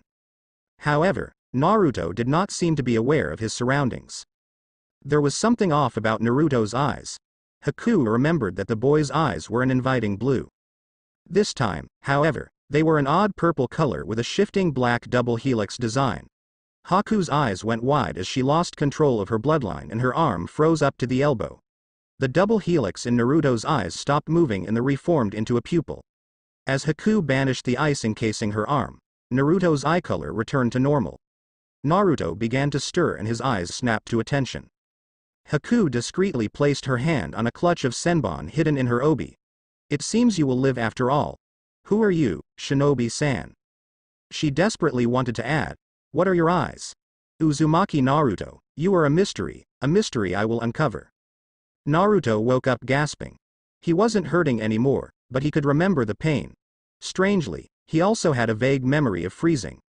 Naruto chalked that memory up to hallucinating due to the pain, and promptly ignored it. Thank goodness. I was growing worried that you would never wake up. A feminine voice drifted into Naruto's ears. What happened? Naruto asked groggily. The shinobi blinked away what he thought was sleep, but was uncomfortably thick. I am not sure, Shinobi-kun, Haku admitted. You seem to be in a great deal of pain. How are you feeling now? Better, Naruto answered. I'm Uzumaki Naruto, by the way. I am Haku, the feminine stranger returned the greeting. So, what's a pretty girl like you doing out in the woods? Hiding from Gato's thugs? Naruto asked with a grin. You could say that, Haku said neutrally. I am actually collecting herbs. Someone precious to me was recently injured. Naruto frowned.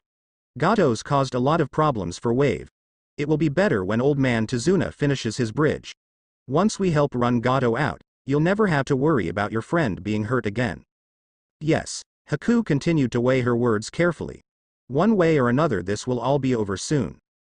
I promise that I will do my best for the people of Wave, Naruto happily declared as he jumped to his feet. I was afraid you would say that, Haku lamented. You are very determined. What do you fight for? Fight for? Naruto asked to buy himself a bit of time to think. Well, I want to become respected so that I can become Hokage. I believe that if you fight for those who are precious to you that you will find true strength. Your love, emotions, and connections will allow you to achieve great things, Haku declared. Naruto shook his head and grinned broadly. Talk about throwing out the shinobi handbook. I've never heard of any of the villages promoting an idea like that. I wouldn't know, Haku admitted honestly. She truly hadn't been connected to any of the shinobi villages. Perhaps it should be a new way of thinking. The Konoha shinobi flashed a smile that brought some rare heat to the ice release wielder's cheeks. I like that idea. Maybe when I'm Hokage, I'll encourage that way of thinking. You certainly have ambitious dreams, Haku said with a gentle smile. What's the point of dreams if you aren't going to dream big? Naruto asked with a smile. He looked up and noticed the position of the sun. Oh crap. It's tomorrow. That wasn't just a nap. My friends and sensei are going to chew and spit me out like undercooked ramen noodles. Haku chuckled at Naruto's reaction. Perhaps you should head back. I should get these herbs back to my friend as well. After my team saves Wave, I'll see you around. Naruto waved as he walked out of the clearing. Haku nodded and admirably hid her worry. Yes. I'm sure we'll see each other again. Naruto smiled broadly at Haku's promise as he made his way through the forest. A sudden grunt made Naruto look up. He grinned broadly as Sasuke approached. We were starting to get worried, Sasuke pointed out as he matched Naruto's stride and direction. Naruto beamed. Things were definitely looking up. Sorry, Naruto apologized. I got caught up in training. Managed to get to the top of the tree and I spent some time with a pretty local girl. I think she might like me. Was she blind? Sasuke took a dig at his friend.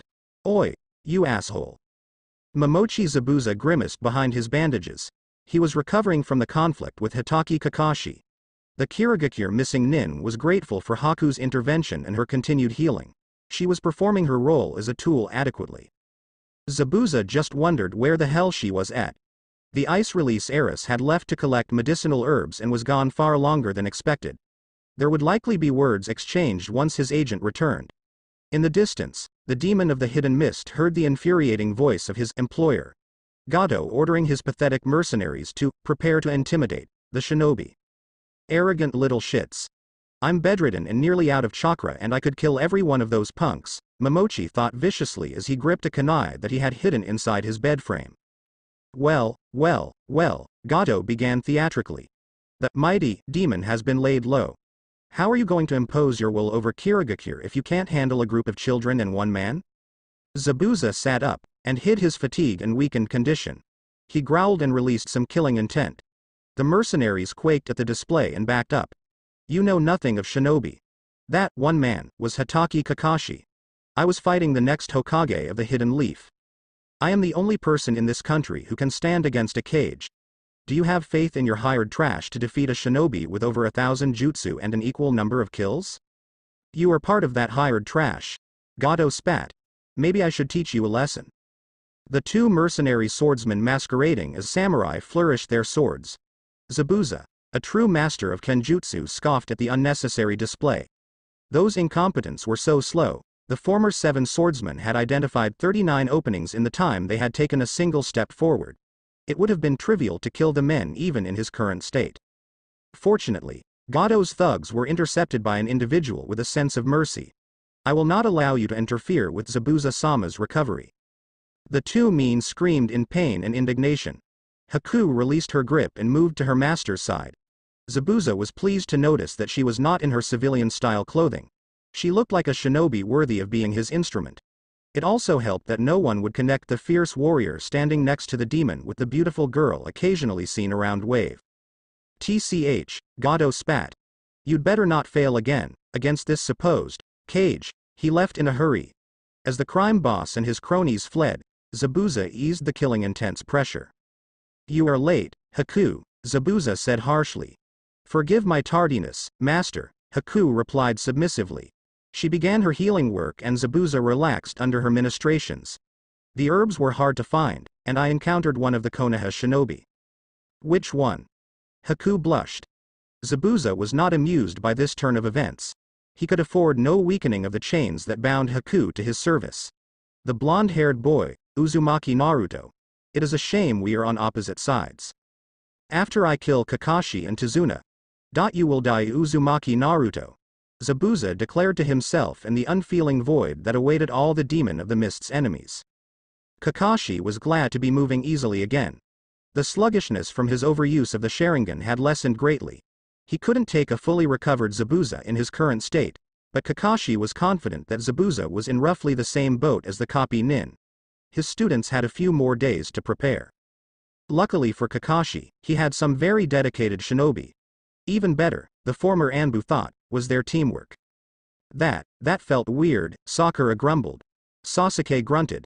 It may not be perfect, but this could save our lives one day. I know, but I just wasn't ready for the tug, I guess is what you'd call it. Sakura looked at the Naruto shadow clone standing in her old spot. Don't worry, I think that'll go away eventually. Naruto sheepishly rubbed the back of his head. I mean, I've only practiced on myself so far. The tug wouldn't really be noticeable for you, Naruto. You are technically substituting with your own chakra. Your body accepts the feeling without issues, because it is already used to the chakra feel, Sakura explained. Wait. Sasuke held up a hand. The tug might actually help us. If we get used to the nature of Naruto's chakra, it will act as a signal. If someone tries to mimic our tactic, I doubt they can replicate the feel of Naruto's chakra. Sakura's eyes went wide. I hadn't thought of that. Don't feel bad, Sakura, Kakashi said as he joined his genin. There are very few who would. I'm impressed by all of you. Tazuna is about to join his workers at the bridge. Sasuke, you haven't had a turn guarding the bridge yet. I want you to go and keep our client safe from any of Gato's thugs. Sasuke was visibly excited at the prospect of combat. If there was a large enough number of thugs and mercenaries, there was a strong chance Sasuke could awaken his Sharingan. What if I encounter Zabuza or that fake? Take one of the shadow clones with you. Naruto's clone is to substitute with you in the event Zabuza arrives. Retreat here with Tazuna and rally. I have a pair of explosive tags, Naruto revealed.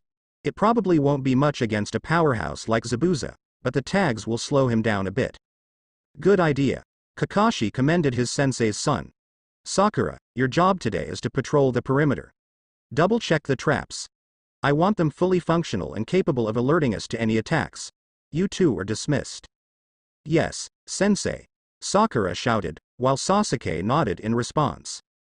What about me, Kakashi-sensei? Naruto asked expectantly as his teammates left to carry out their orders.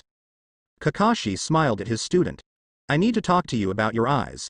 As your commander, I have access to your medical records. I'm feeling fine. I promise. Naruto exclaimed as worry clouded his tone. Don't worry, Naruto. I'm not going to sideline you. I just wanted to make sure that you haven't been too badly affected by the condition. We need you at your best. The young man smiled at Kakashi. I'm feeling really good, sensei. I had a bit of a headache yesterday, but that was mostly because I kinda had a few dozen shadow clones dispel at once. I haven't made that mistake again. Excellent. I'm glad to hear it. Now, we need to discuss your role in our mission. Kakashi crossed his arms. He felt a wave of nostalgia at the smile that adorned Naruto's face. It was so like his mother, Kakashi's unofficial aunt, that it dredged up old wounds. Gato will definitely make a move against Tazuna's family.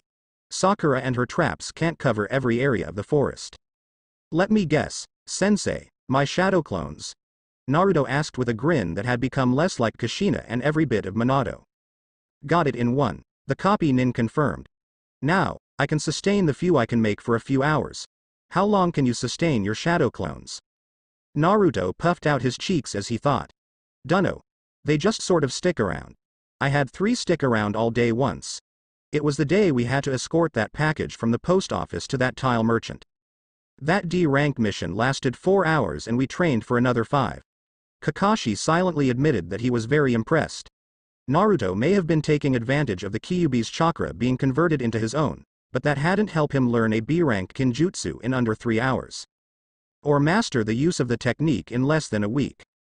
Hey. I guess I finally found something I'm good at, Naruto chuckled and scratched the back of his head. Other than eating ramen, naturally, Kakashi's glib reply caused Naruto to start. Other than eating ramen, naturally. The two laughed at Naruto's parroted response. Kakashi nodded. I'm going to continue my recovery.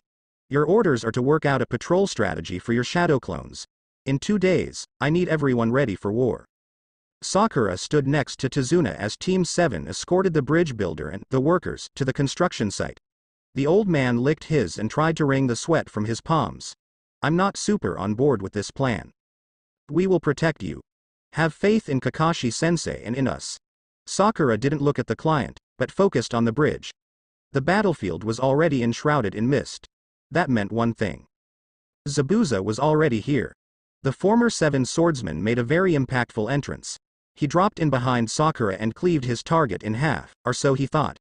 Instead of the satisfying experience of steel-rending flesh, there was a puff of smoke.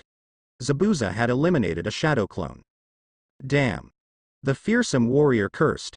He was stunned by the audacity of the small child to throw a pair of kunai at him.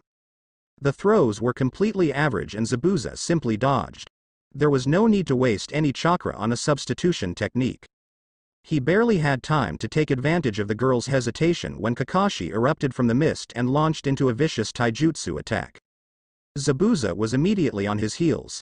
Kakashi was truly worthy of consideration for the position of Hokage. He was leaving almost no exploitable openings while simultaneously preventing Zabuza from putting some distance between the two. Zabuza knew that the Sharingan gave Kakashi a distinct advantage with ninjutsu, but kenjutsu was Zabuza's primary advantage.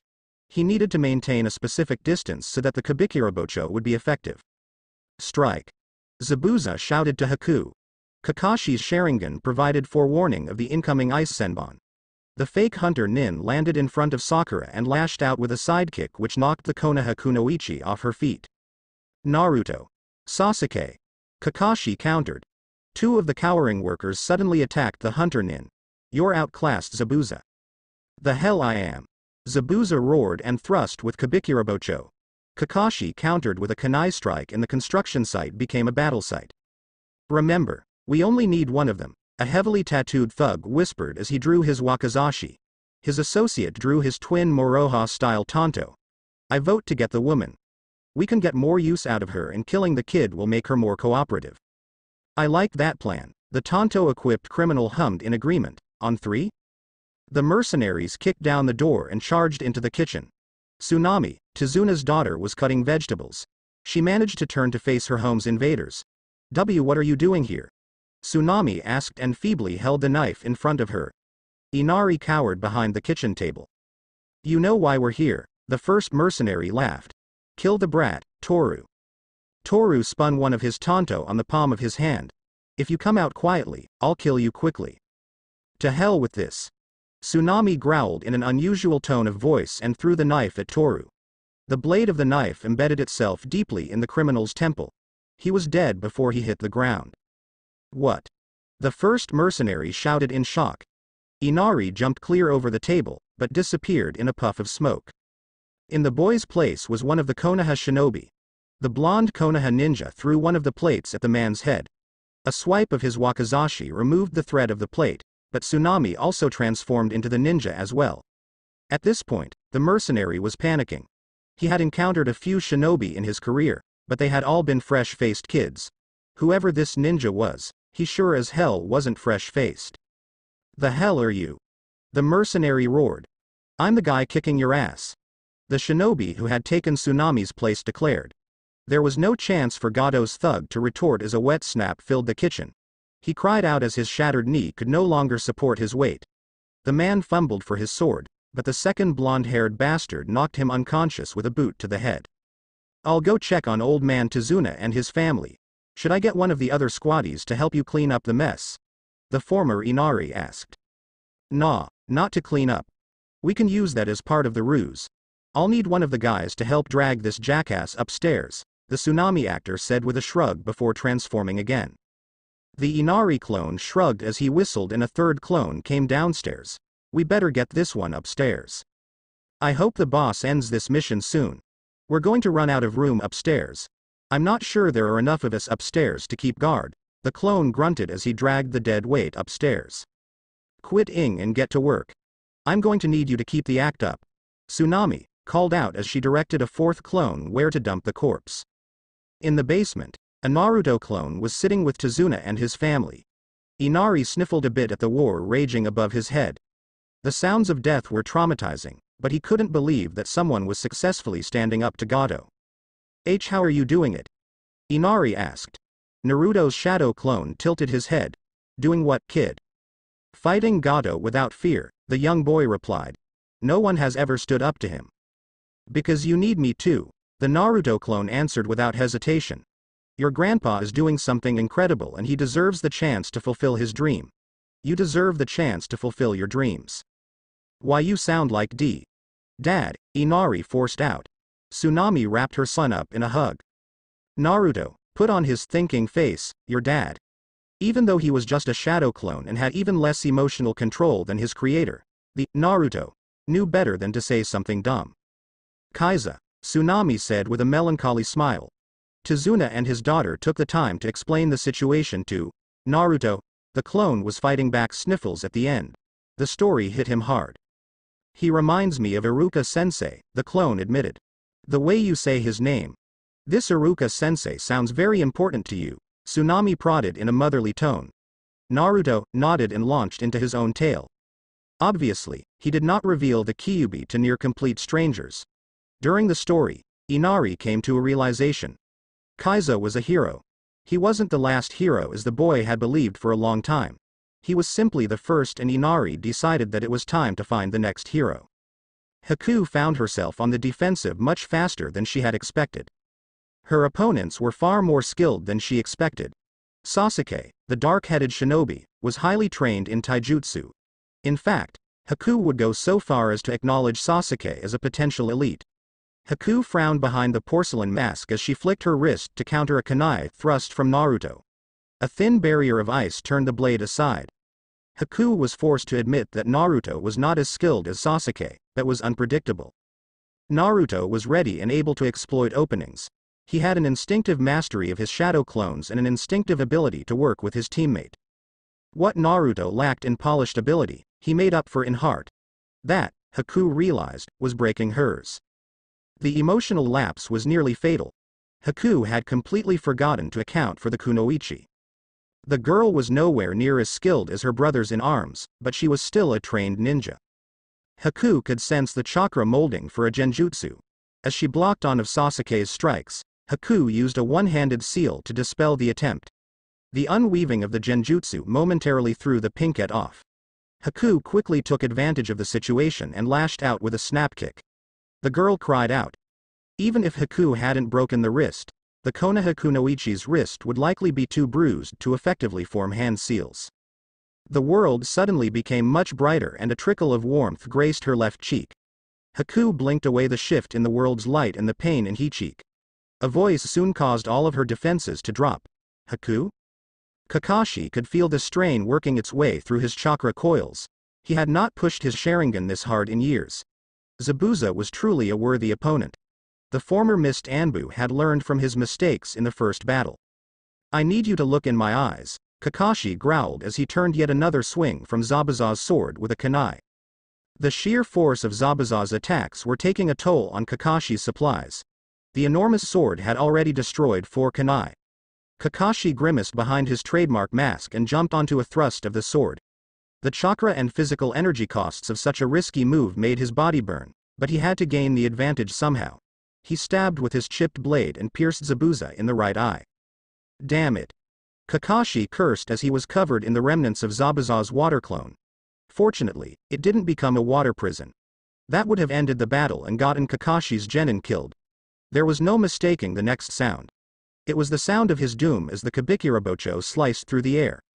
Kakashi knew that with his back turned, his Sharingan's predictive abilities couldn't save him. Looks like I will be with you soon. My team. My family. The sound of tearing flesh was not Kakashi's own. It was Naruto. How? Kakashi asked. Hadn't he been fighting the hunter nin? Nice try. You eyebrowless. Bastard, Naruto coughed out before slapping an explosive tag on the legendary Kabikirabocho. A fraction of a second before the tag detonated, the Naruto disappeared in a puff of smoke. The buddy clones. I ordered Naruto to only use the buddy clones to protect Team 7, Kakashi thought in a panic. The explosion was incredibly damaging to the Kabikirabocho. Zabuza roared as the blade was split in half. It was the best opening Kakashi had all battle. He had to press his advantage. There was no way Hatake Kakashi would fail another of his teams. You know the enemy? Sasuke asked quickly as he rolled away from a very large spear of ice. I thought I did, Naruto answered. Everyone heard the betrayal in Naruto's voice. Sakura was alternating between cradling her injured, likely broken, wrist and gripping a kunai tightly. Sasuke was glaring at the false hunter Nin in a newly crisp world. Sasuke-kun. Your eyes. Sakura cried out. Are they red? The Uchiha demanded. Sakura. Are they red? The kunoichi nodded, but quickly turned her attention back to Haku. Sasuke grinned and re-entered his fighting stance, the Sharingan. In that moment, Haku knew that she could not win against Naruto's seemingly endless chakra reserves. He had formed dozens of shadow clones during the battle and barely appeared to have made a dent in his reserves. His clones were minimizing the damage his teammates received by substituting with them. It was a brilliant strategy. Now that Sasuke had the Sharingan, Haku was at a decided disadvantage. Naruto started the attack, but his heart wasn't as resolute as it was earlier. He feinted with a punch and started a jump kick. The kick never followed through and Naruto flopped to the ground. Sakura, as Haku now knew the kunoichi as, leapt over Naruto and stabbed with her kunai. Haku flew through her unique one-handed seals and threw a whip of water. She quickly followed it up with her Bloodline's ability. The whip froze and immobilized the kunoichi. Naruto and Sasuke were isolated. It was time for Hanku's trump card. Hiden. Demonic Ice Mirrors. The Kabikirabocho was almost completely destroyed by the Shadow Clone's explosive tag. Zabuza and Kakashi had not been able to capitalize on their opponent's shock over the event that led to the sword's destruction. The two veteran shinobi had renewed their battle quickly. Kakashi felt his confidence surge as the conflict shifted towards his strengths. Without Kenjutsu, I have a serious edge in ninjutsu, Kakashi thought. Zabuza rumbled as he jumped away and ran through some hand seals. Your genin are about to discover what fighting a real shinobi is like. Looks like I'm going to have to kill you faster then. Kakashi carried out his own hand seals. Kirigakure no Jutsu, Zabuza called out. Summoning, Earth Release, Fang Pursuit Jutsu, Kakashi said evenly as he slammed his hand onto the bridge. The copy Nin narrowed his eyes and began kneading his chakra. He couldn't afford to waste any opportunity for a certain kill. The Chidori and the Reikiri were his most lethal techniques, but he had limited uses. The Reikiri was definitely his best bet in this situation. Zabuza was too powerful and his students were in too much danger to risk anything less than complete obliteration of the target. Hang on, my students. I'm not failing anyone today, Kakashi declared. There's something in these damn mirrors. Naruto cussed as he dodged another barrage of senbon from a ghost like Haku. What are you talking about? Sasuke barked as he finished the horse and tiger seals for his grand fireball jutsu. He held the chakra for a moment and ignored the burning as the jutsu threatened to overwhelm him. Sasuke used his Sharingan to time the launch of the jutsu so that Haku was in between mirrors. What? Haku exclaimed before Naruto could answer. She quickly formed a smaller ice mirror to absorb the majority of Sasuke's attack.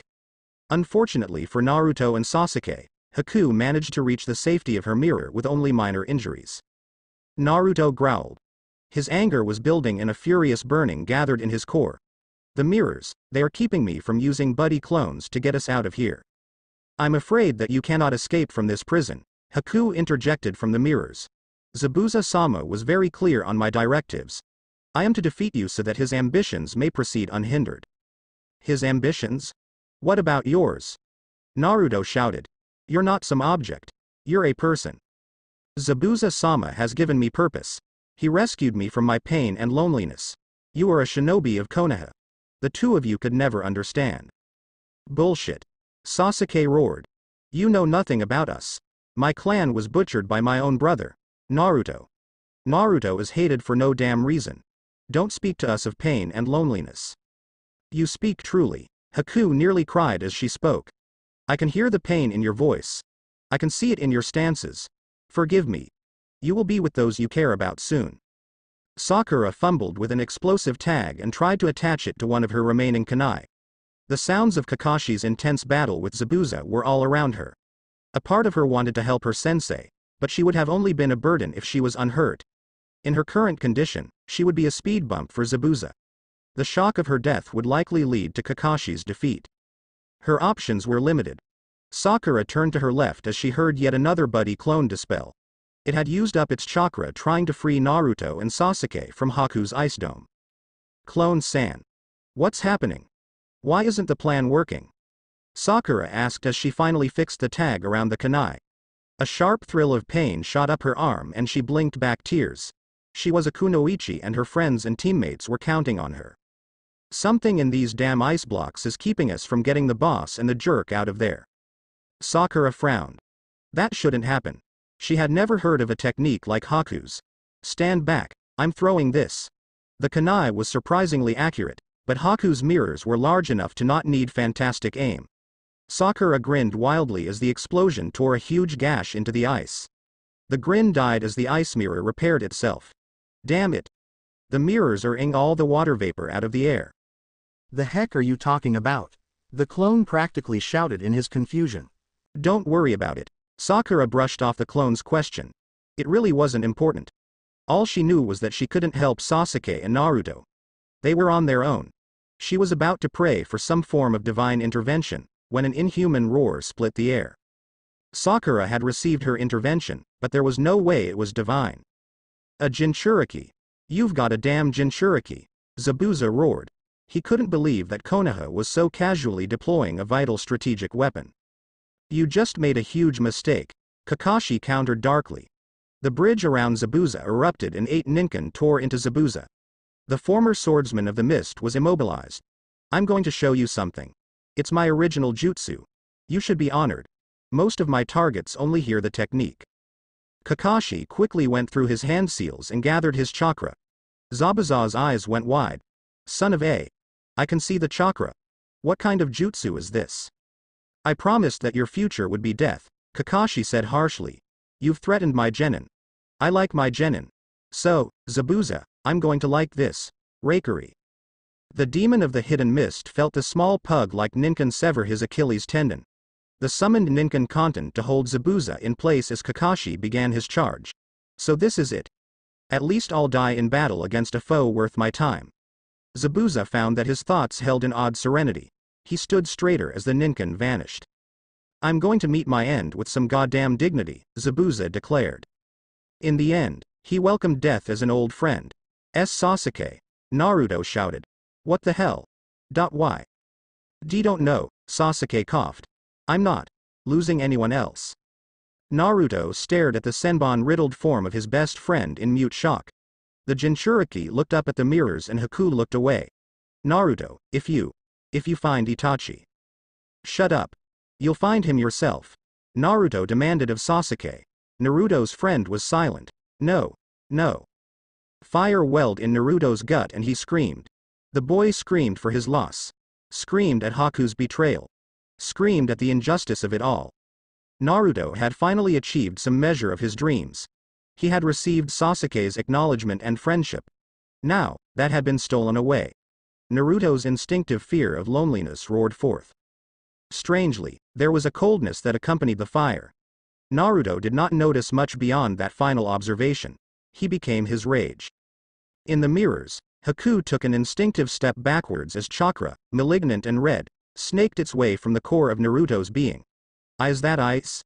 Haku whispered as the foul chakra began to freeze. It is. How is it possible? Haku thought in panic. Her memory snapped back to the night she had found Naruto lying on the forest floor. She had seen his eyes change and had temporarily lost control of her bloodline limit. He assimilated my bloodline. That's impossible. Haku gasped as the foul chakra connected with the mirrors. She quickly focused her remaining reserves to bolstering her mirrors, but the sheer amount of Naruto's chakra was overwhelming.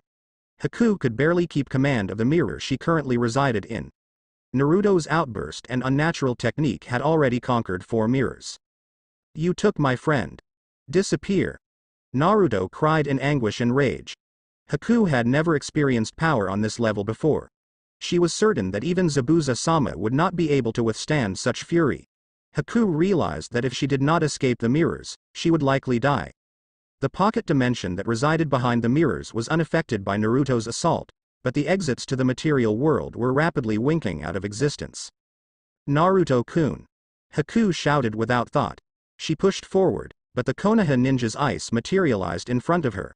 The palms of Haku's skin and a bit of her ankle instantly suffered from frostnip. The sudden itch and pain distracted Haku. Her chakra was thrown off and 2 more mirrors were compacted into nothingness by Naruto's unconscious and uncontrolled jutsu. Haku knew fear as the last of her reserves left her. She watched as the final vestiges of her mirrors collapsed. Sakura and the remaining shadow clones rushed toward Sasuke and Naruto. The lone kunoichi skidded to a stop as a strange red chakra receded into Naruto. What kind of jutsu was that? The foul feeling disappeared with the last of the red cloud. Sakura ran up to Sasuke with tears in her eyes. The last Uchiha's body was riddled with senbon. Strangely, the weapons were melting. They must have been created by Haku. Talk to me. Talk to me, Sasuke-kun. Sakura screamed. There was a sudden pressure on her shoulder. Sakura looked up to her sensei with exhausted and tear-stained eyes.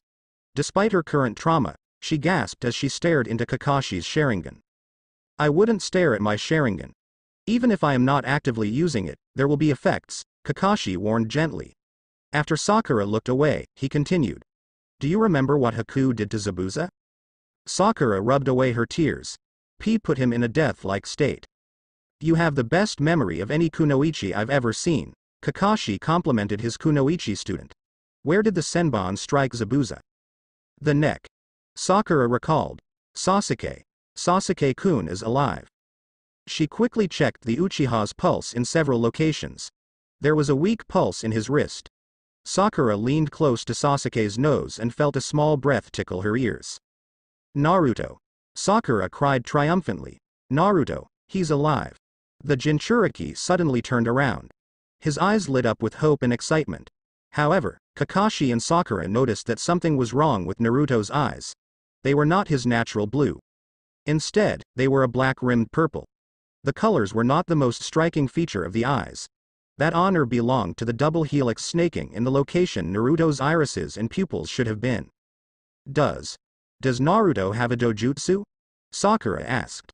Kakashi observed the dojutsu with his Sharingan for a moment before covering Obito's eye. The color and intensity of Naruto's chakra was very unusual. I will have to speak to the Hokage about this. I'm not sure, Sakura. Kakashi had to catch himself before he offhandedly mentioned Naruto's parents. Is he really going to be okay? Naruto shouted. Naruto? Sasuke coughed. Sakura. And Kakashi? He asked in confusion. Naruto laughed in desperate relief. Looks like you can't palm Itachi off on me after all. You get to kill him yourself. Well, isn't this a touching little moment? A sniveling voice interrupted the moment. I'd like to thank you for eliminating Zabuza. I wish you hadn't killed his pretty little assistant. I would have doubled my offer to you all if I could have purchased her. Gato. Kakashi spat in disgust. The one and only, Gato announced theatrically and spun to face his 3-score force of mercenaries. Now, I realize that Tizuna is not here. You shinobi are truly masters of shadow and deception. I have an offer for you in your village. We're not interested. We've given our word, you short. Naruto growled. Kakashi felt his back stiffen involuntarily. The Kyuubi had begun to grant Naruto access to its chakra again. He agreed with Naruto, but was terrified of the possibilities of a rampage. Shame. Guess I'll just kill everyone then, Gato shrugged. Have fun, boys. Enough, Gato. A voice cried out from the other side of the bridge. Tizuna was leading the majority of Wave's inhabitants. The citizens were armed with a collection of machetes, clubs, and even a few crossbows and polearms. Your tyranny is over. Gato and his thugs laughed cruelly. Even if you have shinobi, you can't win. They are exhausted. You've just damned your men to torture and earned your women employment in my brothels. I'm sending you to hell. Naruto shouted. Sakura took a step back from her teammate as Naruto's eyes began taking on a reddish tint. His pupils reappeared, but were animalistic slits. Multiple shadow clone jutsu. Shadow clone jutsu. Kakashi style. Kakashi joined his student. There were nearly 300 Narutos and dozens of Kakashis. The sudden appearance of nearly 1,000 enemies caused the thugs to hesitate. Naruto felt the fire return and snake its way from his core. In that moment, he realized that he was accessing the Kyuubi and its chakra. He didn't care. Naruto decided to mold the chakra for an attack. He wasn't sure what he could do, but dove deep into his own mind. His explorations discovered the foundation of a memory. There was ice. Haku's ice. The sting of Haku's betrayal was still present, but Naruto could recognize an advantage when he found it. On this, Naruto sneered. He felt his chakra hook into the memory and draw the ice release out. Naruto slammed his hands onto the bridge. A field of ice spikes fired out from the stones and crashed into the midst of Gado's army. The clones smirked and repeated the action. The ice bolts were joined by a hail of crossbow bolts. The army was routed almost instantly. The screams of the dying filled the air. Occasionally, the splash of thugs jumping off the bridge to safety punctuated a volley. There was blood in the water and the sharks would no doubt eat well. Tizuna led Inari and a group of Waves men across to where Team 7 was recovering. You are all heroes. You defeated Gado's army and gave us hope again. The land of Waves is forever in your debt. Team 7 were too exhausted to blush, but were touched by the sincerity. Before Kakashi could reply, a pair of Naruto's clones dragged a severely wounded Gado over to the group. What do you guys want to do with him? What do you think? Tizuna spat with poisonous anger. We're going to hang him. I don't have rope, but I have wire, Sakura added helpfully. Tizuna patted Sakura on her head. Thanks lass, but this is something Wave must do itself. Team 7 left Wave a day and a half later. The genin were very eager to return home. Everything had changed and they were eager to explore the changes. A huge and raucous crowd feted Team 7 as they departed. We need to name the bridge, Tizuna said softly to his grandson. Inari was sitting on his grandfather's shoulders. The boy rested his chin on the top of Tizuna's head. How about the Great Naruto Bridge? Yes. Tizuna agreed. There was a murmur of approval in the crowd as well. It will bring us good fortune to be connected to someone destined for greatness like Uzumaki Naruto. Team 7 was grateful that their 2 days of mandatory recovery were over. The Hokage was well aware of Sasuke and Naruto's determination and habits. Thus, the mandatory recovery period was practically house arrest. Naruto, in particular, had to be constantly monitored. Hiruzen had, at first jokingly, assigned a Mino Iruka AC rank mission to enforce the no training orders. To the Hokage and Iruka's surprise, what had begun as a joke mission had become a legitimate mission. Sasuke and Sakura wished they had been there to witness Naruto's 37 escape attempts. It would have helped with their own mind-crushing boredom. Kazashi and Mebuki had been very determined to ensure that their precious cherry blossom recovered and enforced the recovery period as if it was house arrest. Sasuke, though. Sasuke had undergone the worst of all tortures. He was not watched over by the academy teacher he had adopted as a big brother figure. He was not attended to by his parents. The Uchiha survivor had the tragic fate of hanging out with his beloved sensei. Kakashi had decided to crash at Sasuke's apartment while the Jonin's own was being fumigated. Sasuke was convinced that if the recovery period had extended into a third day that his Sharingan would have fully matured in a desperate attempt to help Sasuke escape. Kakashi spent nearly 40 of the 48 hours attempting to evangelize Sasuke in the ways of the Icha Icha series. Team 7 had never been so glad to see each other. Naruto, Sakura, and Sasuke exchanged their experiences under mandatory recovery. The conversation was pleasant until Naruto indulged his ego. They named a bridge after me. That kick-ass ice release thingy I did wiped out all of Gado's thugs. When we were leaving, Inari, who isn't as big of a brat as we thought, said he'd try to get a holiday named after all of us, but I have a bridge named after me. Sasuke ground his teeth. He was proud of what Team 7 had accomplished during the mission to Wave. A part of Sasuke wondered if liberating an entire country was something Itachi had done at age 13. The Uchiha also knew that Naruto had received almost zero acknowledgement his entire life. Still, Sasuke's friend had been going on about the damn bridge for at least 15 minutes. I know, you've mentioned it, Sasuke said flatly. Kakashi suddenly appeared behind Team 7. If it helps, the national holiday in Wave is on July 7th and is named after all of Team 7. Oh, that does help. Sakura spoke up before shrieking in surprise. She spun and attempted to back-fist the source of the voice in a reflexive defensive action. Kakashi casually caught his kunoichi student's swing. Not bad, Sakura. That'll help you with your training. We're heading to the Hokage's office. After everything that happened in Wave, I need to prepare you all for the new reality you have discovered. Team 7 recognized Kakashi's normal flippant tone, but there was an edge to it they were unfamiliar with outside of combat. The curiosity weighed on them heavily as they fell in behind Kakashi. Chunin guards and secretaries stood aside for Team 7. In reality, it was due to Kakashi's reputation. That did not stop Team 7 from indulging in vanity. They embraced the idea that the Chunin were stepping aside for them. Of course, this just fed into Naruto's newly recognized ego. Sasuke had just started to promote Naruto from tolerable to actual teammate. He couldn't blame Naruto for his pride. Sasuke's pride was one of his few possessions. It was just that Naruto had crossed over into hubris. The worst part was, the blonde-headed hyperactive knucklehead hadn't acknowledged Sasuke's contributions or near death. It stung just a bit.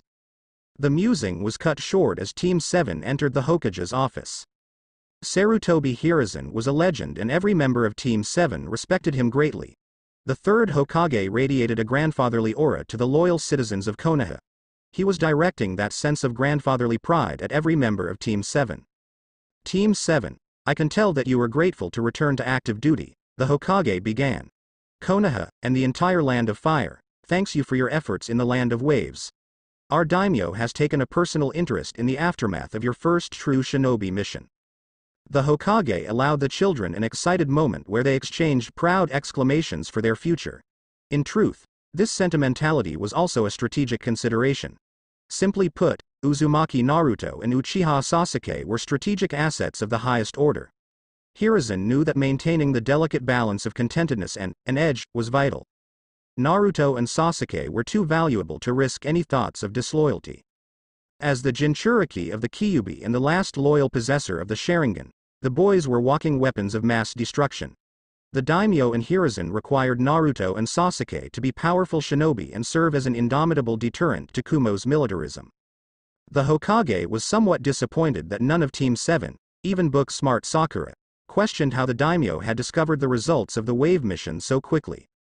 In order to ensure that you reach your potential as quickly as possible, we are accelerating your training. Team 7 will still work together, but additional training has been arranged.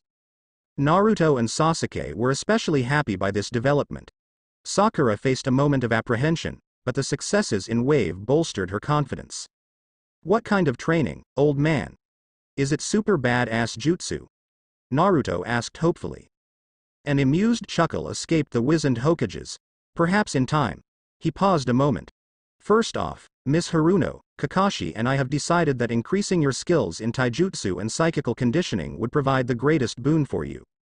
Thank you. Hokage-sama, Sakura replied formally and automatically. She wasn't hugely thrilled by practicing taijutsu because her real hope was to study genjutsu or medical ninjutsu. Still, it wasn't the best idea to argue with the Hokage. You will meet with Might Guy, sensei of Team 9. Today at 4 p.m. he will hone your potential to an extent few, if any, in Konoha can. The Hokage finished his statement with a nod. Kakashi smiled. You'll be stuck with me, Sasuke. Someone has to teach you how to use your eyes. What about me? Naruto interrupted. The Hokage leaned back in his chair. We know nothing about your dojutsu, Naruto. Have you any idea how to even activate the dojutsu? Not really, Naruto confessed. Can't I work with Sasuke and Kakashi-sensei? Kakashi shook his head. Sorry, Naruto. We'll still work together. It's just there are some very specific Sharingan techniques Sasuke has to learn. They need to be kept as secret as possible. Clan stuff? Naruto asked glumly. Clan stuff, kiddo, Kakashi apologized. Clan stuff, Sasuke thought. He was still a bit annoyed with Naruto. At least he had somewhat calmed down. But, Naruto interjected cautiously. Sasuke is the only other person I really know that has a dojutsu. I thought we were going to train together. You know, like teammates. Okay, Sasuke thought. Maybe I'm underselling just how desperate Naruto was for acknowledgement. I always wanted father to recognize me, but at least I had mom. His annoyance vanished as an idea flashed into his head. A smile worked its way onto Sasuke's face. Actually, I think you know someone with a dojutsu. I do? Sasuke and Sakura exchanged a look. Sakura leaned forward, flabbergasted. You don't remember Hinata? Of course, Naruto shot back at Sakura. I just don't really know her, that's all. The last Uchiha had just let his annoyance go, but he still wanted to get Naruto back a little bit for being so obnoxious. Sasuke recalled that Hinata was very quiet and really socially awkward. That nature would clash mightily with Naruto's personality. The resulting awkwardness might get Naruto to mellow finally. A glance over to Sakura confused the Uchiha greatly. Sakura is amused. Why is she amused? Sasuke wondered. What? Oh, you'll see. Sakura answered in a sing-song voice that only a girl lording a secret over someone could manage. Something up, Sakura-chan? Naruto asked, confused by the exchange. The pinkette was gleeful at the momentary edge she was in possession of. Nothing, Naruto. I think this training will be very beneficial. Oh? Naruto asked excitedly. Sakura grinned sweetly, yet nigh maniacally. That's awesome. Thanks Sakura-chan. The Hokage had allowed Team 7 their moment. I believe Sasuke-kun and Sakura-chan have made a splendid suggestions. Team 8 is currently completing a D-rank mission. Naruto-kun, you have leave to work with them for the day. Please respectfully ask Hinata-chan to assist you. Remember, you want my position one day. Of course, old man. Naruto answered emphatically. Well, Hinata-chan is the heiress of the Hyuga clan. Offending her in any way would harm your future candidacy, Hiruzen explained. Wow. I thought she was just kind of shy and nice. Didn't realize she was a big deal. I guess it's cool she didn't let things go to her head. Naruto finished with a shrug. With that, the Hokage dismissed Team 7. Kakashi and Sasuke headed off for a secluded area. Good luck with your training, boys. Sakura called out as she watched her sensei and teammates head off. Now, I wonder if anyone knows about Gai-sensei. I should have asked Kakashi-sensei, but oh well. Uzumaki Naruto loved the memory transfer part of the Kage Bunshin technique. It was so useful. Especially now, as it would have taken a very long time to track down Team 8. Their D-rank mission was tracking down a missing pet. Team 8 is perfect for that. They are a tracking team. I wonder what is causing it to take so long. Why is it a bird? Kiba shouted as Naruto rounded the corner. And Kurenai-sensei, when will Hinata be back? Soon. I trust that Hinata will come through for us, Kurenai assured her male students, who responded with simple nods, and it seems we have a guest. Hi everybody. Naruto asked. What's up, Naruto? Kiba counter-asked. Kurenai wanted to roll her eyes at male communication. How are you, Uzumaki-san? I'm good, Kurenai-sensei. Oh, hi Shino. Naruto waved to everyone. Shino nodded respectfully. Kurenai cleared her throat. May I ask why you have been trying to track us all day? Naruto sheepishly rubbed the back of his head. I really need Hinata to help me with something and I'm not sure I can talk about it much. Old man Hokage was pretty clear on that. It can't possibly be about that, could it? Kurenai wondered. Naruto-san. Where is your team? Shino questioned. Well, after that mission to Wave, the old man said we need special training. Sakura-chan is going to be working with Gai-sensei, whoever the heck that is. Kurenai wanted to laugh. That poor girl. I almost considered requesting her for my team based off her genjutsu potential, but her physical condition needed someone like Kakashi to help her achieve her full potential. And your sensei and Sasuke-san? Shino pressed. Sharingan stuff. Super secret, Naruto whispered conspiratorially, which worked beautifully to put Shino and Kiba at ease. As for me, I need Hinata's help, but I'm not sure I can talk about it. Hokage's orders. The two boys nodded. So, Hokage send you to shadow us? A bit, yeah. I mean, everybody knows Akamaru has the best manners of anyone we know. Naruto shrugged. The Ninken howled, don't you know it? Message. Everyone was laughing as Hinata arrived. Kurenai-sensei, I am back. Welcome back, Hinata, Kurenai greeted her student. Did you get what Shino suggested? Yes, Kurenai-sensei, Hinata responded quickly. She dashed over and handed the bird seed to her commander. Thank you, Hinata. Oh, we also have a guest for this mission. Kurenai said with a knowing smile. Hi Hinata. Hinata froze and went ramrod straight at the sound of the voice. She desperately wished that she had mastered her Byakugan enough to not need the hand seal sequence yet. Hinata was close, but hadn't quite mastered it yet. Fortunately, she was still a year ahead of schedule. That meant she wasn't a total failure in one regard according to her father. Hello. Naruto-kun. In an effort to rescue his teammate from a total meltdown, Kiba cleared his throat. So, can we rescue the bird now? Oh, right. Hinata squeaked and produced the birdseed. Shino called out to the pet using a phrase the owner had provided. The bird came quickly. Kiba reacted just as quickly and got the bird into the cage. Mission success, Kurenai said with relieved humor. We can head back to the Hokage's tower and receive our payment. Naruto, you can come along. Yes, Kurenai-sensei, Team 8 responded in unison. Thanks, Kurenai-sensei, Naruto boomed. The genin followed the Jonin back to the Hokage's tower.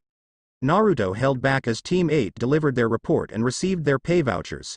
It wasn't his place to say anything, and he was curious to see how other teams handled their debriefings.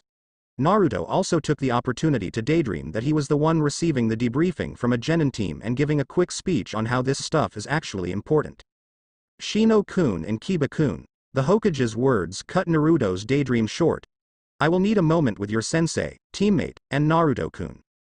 Kiba and Shino bowed to their supreme commander, exchanged a look, and left to go get something to eat. Naruto strolled, hands in his pockets, over to where Hinata and Kurenai were standing in front of Sarutobi Hiruzen. I trust young Naruto was as subtle as possible about his request, Hiruzen teased. Naruto mentioned that he probably couldn't talk about his request out in the open, Kurenai confirmed. The Hokage nodded. Excellent. He is learning. The following is a B-rank secret, and thus requires my expressed permission is required to divulge any information on this topic. Understood. Hokage-sama, Kurenai said automatically. Of course, Lord Hokage, Hinata readily agreed. Naruto-kun has a dojutsu that we have never encountered before. He has only activated it recently to our knowledge. Hinata gulped. Hokage-sama, if I may. Is there an observation or insight you would like to provide, Hinata-chan? The professor asked. Naruto-kun activated his dojutsu in the past. The day after the incident with the 3 bullies during the academy, I was going to give Naruto-kun a textbook he had left in class. He was in a great deal of pain and Jonin Kanden Tekuno helped Naruto-kun get to the hospital. The Hokage nodded. He was surprised that the Hyuga heiress remembered the incident. Did you see Naruto-kun's dojutsu? I believe so. His eyes became a solid amethyst color with an odd squiggly design. Hinata struggled to recall that moment. So you say, Hiruzen lit a pipe. It appears Sasuke-kun's suggestion was quite prescient. Kurenai raised an eyebrow at the exchange. It was all quite fascinating. Another dojutsu could be a very powerful asset for the village. I do wonder if the Kyuubi would have any impact on Naruto's bloodline. Hinata-chan, Sarutobi announced after a drag on his pipe. I am assigning you a long-term B-rank mission. You will assist Naruto-kun in learning how to reliably activate his dojutsu and provide joint reports on the nature of his bloodline limit. Of course, Hokage-sama. Hinata could not agree to the assignment fast enough. As the Hokage outlined the details and expectations more thoroughly, Naruto barely heard what the old man was saying as he racked his brain trying to remember the thing Hinata was talking about. There were flashes, but nothing concrete. Still, the fact that Hinata remembered and was showing this much enthusiasm about helping him was awesome. I believe Training Ground 14 would be the best location for having Hinata assist Naruto with his dojutsu, Kurenai suggested. An excellent suggestion, Sarutobi concurred. If you would escort the genin to the training ground, Kurenai-sensei. Kurenai bowed at the implicit message. Naruto and Hinata followed suit, though Naruto added a wave. The genin followed at a casual pace behind Kurenai. Training Ground 14 is one of the more private grounds, Kurenai said as they arrived. You should be able to practice here without interference. Hinata bowed. Thank you, sensei. I am confident that this training will be done in a professional way. Kurenai's eyes as much as her words bored deeply into Naruto's soul. Oh, of course. Naruto gulped. Good, Kurenai said chipperly. Women are scary. Hinata doesn't seem too bad, though, Naruto pondered. And Naruto-kun, do you remember what it was like when you activated your dojutsu? Hinata asked. I was kinda angry at the time, but I remember. Pressure I guess behind my eyes. You ever fill up a water balloon a bit too much? Naruto concluded with a question. Hinata nodded. It kinda felt like that. That means you haven't learned to regulate the chakra following to your eyes. We need to work on that in order for you to properly activate your dojutsu. Ah, man. You mean, we can't just skip to the cool stuff? Naruto whined. Hinata giggled, but rolled her eyes. I'm afraid not, Naruto-kun. Would you skip stretching before training? Heck no. Pulling a muscle s. Naruto complained. The principle is the same, Naruto-kun. Except. Instead of pulling a muscle. Hinata was nervous about how to break the news. This was a troubling subject, after all. How bad? Hinata gulped. Your eyes could explode. Naruto laughed nervously. Hinata, you are pranking me, right? And no. I'm afraid that I'm not pranking you. There are records of branch Hyugas suffering that fate when they attempted to activate their Byakugan improperly. I don't want my eyes to explode, Naruto screamed. I don't want your pretty eyes to explode either, Hinata tried to calm Naruto. Huh. What did you say about my eyes? Naruto asked quickly. And nothing important. We should get started on that chakra exercise, Hinata quickly exclaimed to cover her slip. I can't believe I said that out loud. Uchiha Sasuke was exhausted, but satisfied. He was learning a great deal from Kakashi about the Sharingan. The last Uchiha just wished Kakashi hadn't lied about team training being a thing. Sasuke hadn't seen Naruto or Sakura in 2 days. I'm actually missing those two. Sasuke's admission was stunning. The last thing that he thought he had wanted was to form bonds. Sasuke couldn't deny the reality. Somehow, Naruto and Sakura had become his friends. As he wandered the streets of Konoha, Sasuke shoved his hands into his pockets. His conflict needed some kind of outlet. Preferably an outlet that would let me gauge my progress with Kakashi. It wasn't just his progress with Kakashi, Sasuke realized. He thought back to the tree climbing exercise back in Wave. Naruto and Sakura had pushed him to exceed what Sasuke believed were his limits at the time. That man had told Sasuke the path to power and revenge was a solitary path, but Sasuke had advanced more in the past couple of months with the aid of others than he thought possible. Which led back to Sasuke's original surprising though. He was missing Team 7, he was missing his friends. Sasuke-kun. Sakura called out. Sasuke smiled, but quickly felt a pang of habitual worry. The normal response would be for Sakura to squeal and ask for a date that Sasuke, frankly, had no interest in. He wasn't opposed to dating. It was just too early for that sort of thing. Is everything okay? Sasuke asked out of a mix of curiosity and concern. I'm just glad that Team 7 will be working together again, Sakura admitted. Guy-sensei and Lee-kun are beyond hardcore when it comes to physical conditioning and taijutsu. I might even be able to keep up with you and Naruto for a bit now. I look forward to seeing it, Sasuke said noncommittally. He was waiting for the date requests to start flowing. Well, I'll see you at training with Kakashi-sensei. I have to knock out this 5K run, or I'll disappoint Guy-sensei and Lee-kun. Sasuke could only watch as Sakura jogged off. That hadn't gone anything like how Sasuke had expected it to go. But Sasuke could respect the drive Sakura had demonstrated. This is so weird. Sasuke's thoughts turned to his other teammate and friend. The whole concept of accepting friendship was very alien. There was no denying that Sasuke felt better since opening up, but it went against the worldview that man had instilled in him that awful night. But isn't that a reason to reject that mindset? The jolt forced Sasuke to shelve that line of thought. He wasn't quite prepared to confront the possibilities that lay along that path at the moment. Instead, Sasuke doubled down on his quick run to the store to pick up some things he had run out of at home. Sasuke's eye arched of its own accord as he rounded the corner. Uzumaki Naruto was standing in front of a giggling Hyuga Hinata. Naruto was resting his hands behind his head and stretching to appear a bit taller. Hinata was struggling to maintain eye contact and contain her blush, but she was leaning forward and pulling her shoulders in. It was just like that man and Izumi, so much for get Naruto to mellow out through awkward social encounters. Sasuke thrust his hands in his pockets and slowly approached. It'd be a real move to interrupt a moment like that. It's just a C rank, Naruto-kun, Hinata pointed out. I know, but it's been fun ya know. Training and, that one post-training lunch that we need to do again. I don't believe it, he stammered. The heck? How is that even working? Sasuke wondered. We can resume our training when I get back, Hinata said with slight hesitation. And I would love a post-training lunch. Naruto continued to beam. Sasuke didn't hear what Naruto said next as it was not quite whispered to Hinata. The Hyuga heiress smiled broadly and was as red as Sasuke's Sharingan. Once Hinata, eventually, walked away, Sasuke called out to Naruto, "Hey, Naruto." "Oh. Sup, Sasuke?" Naruto asked as he turned around.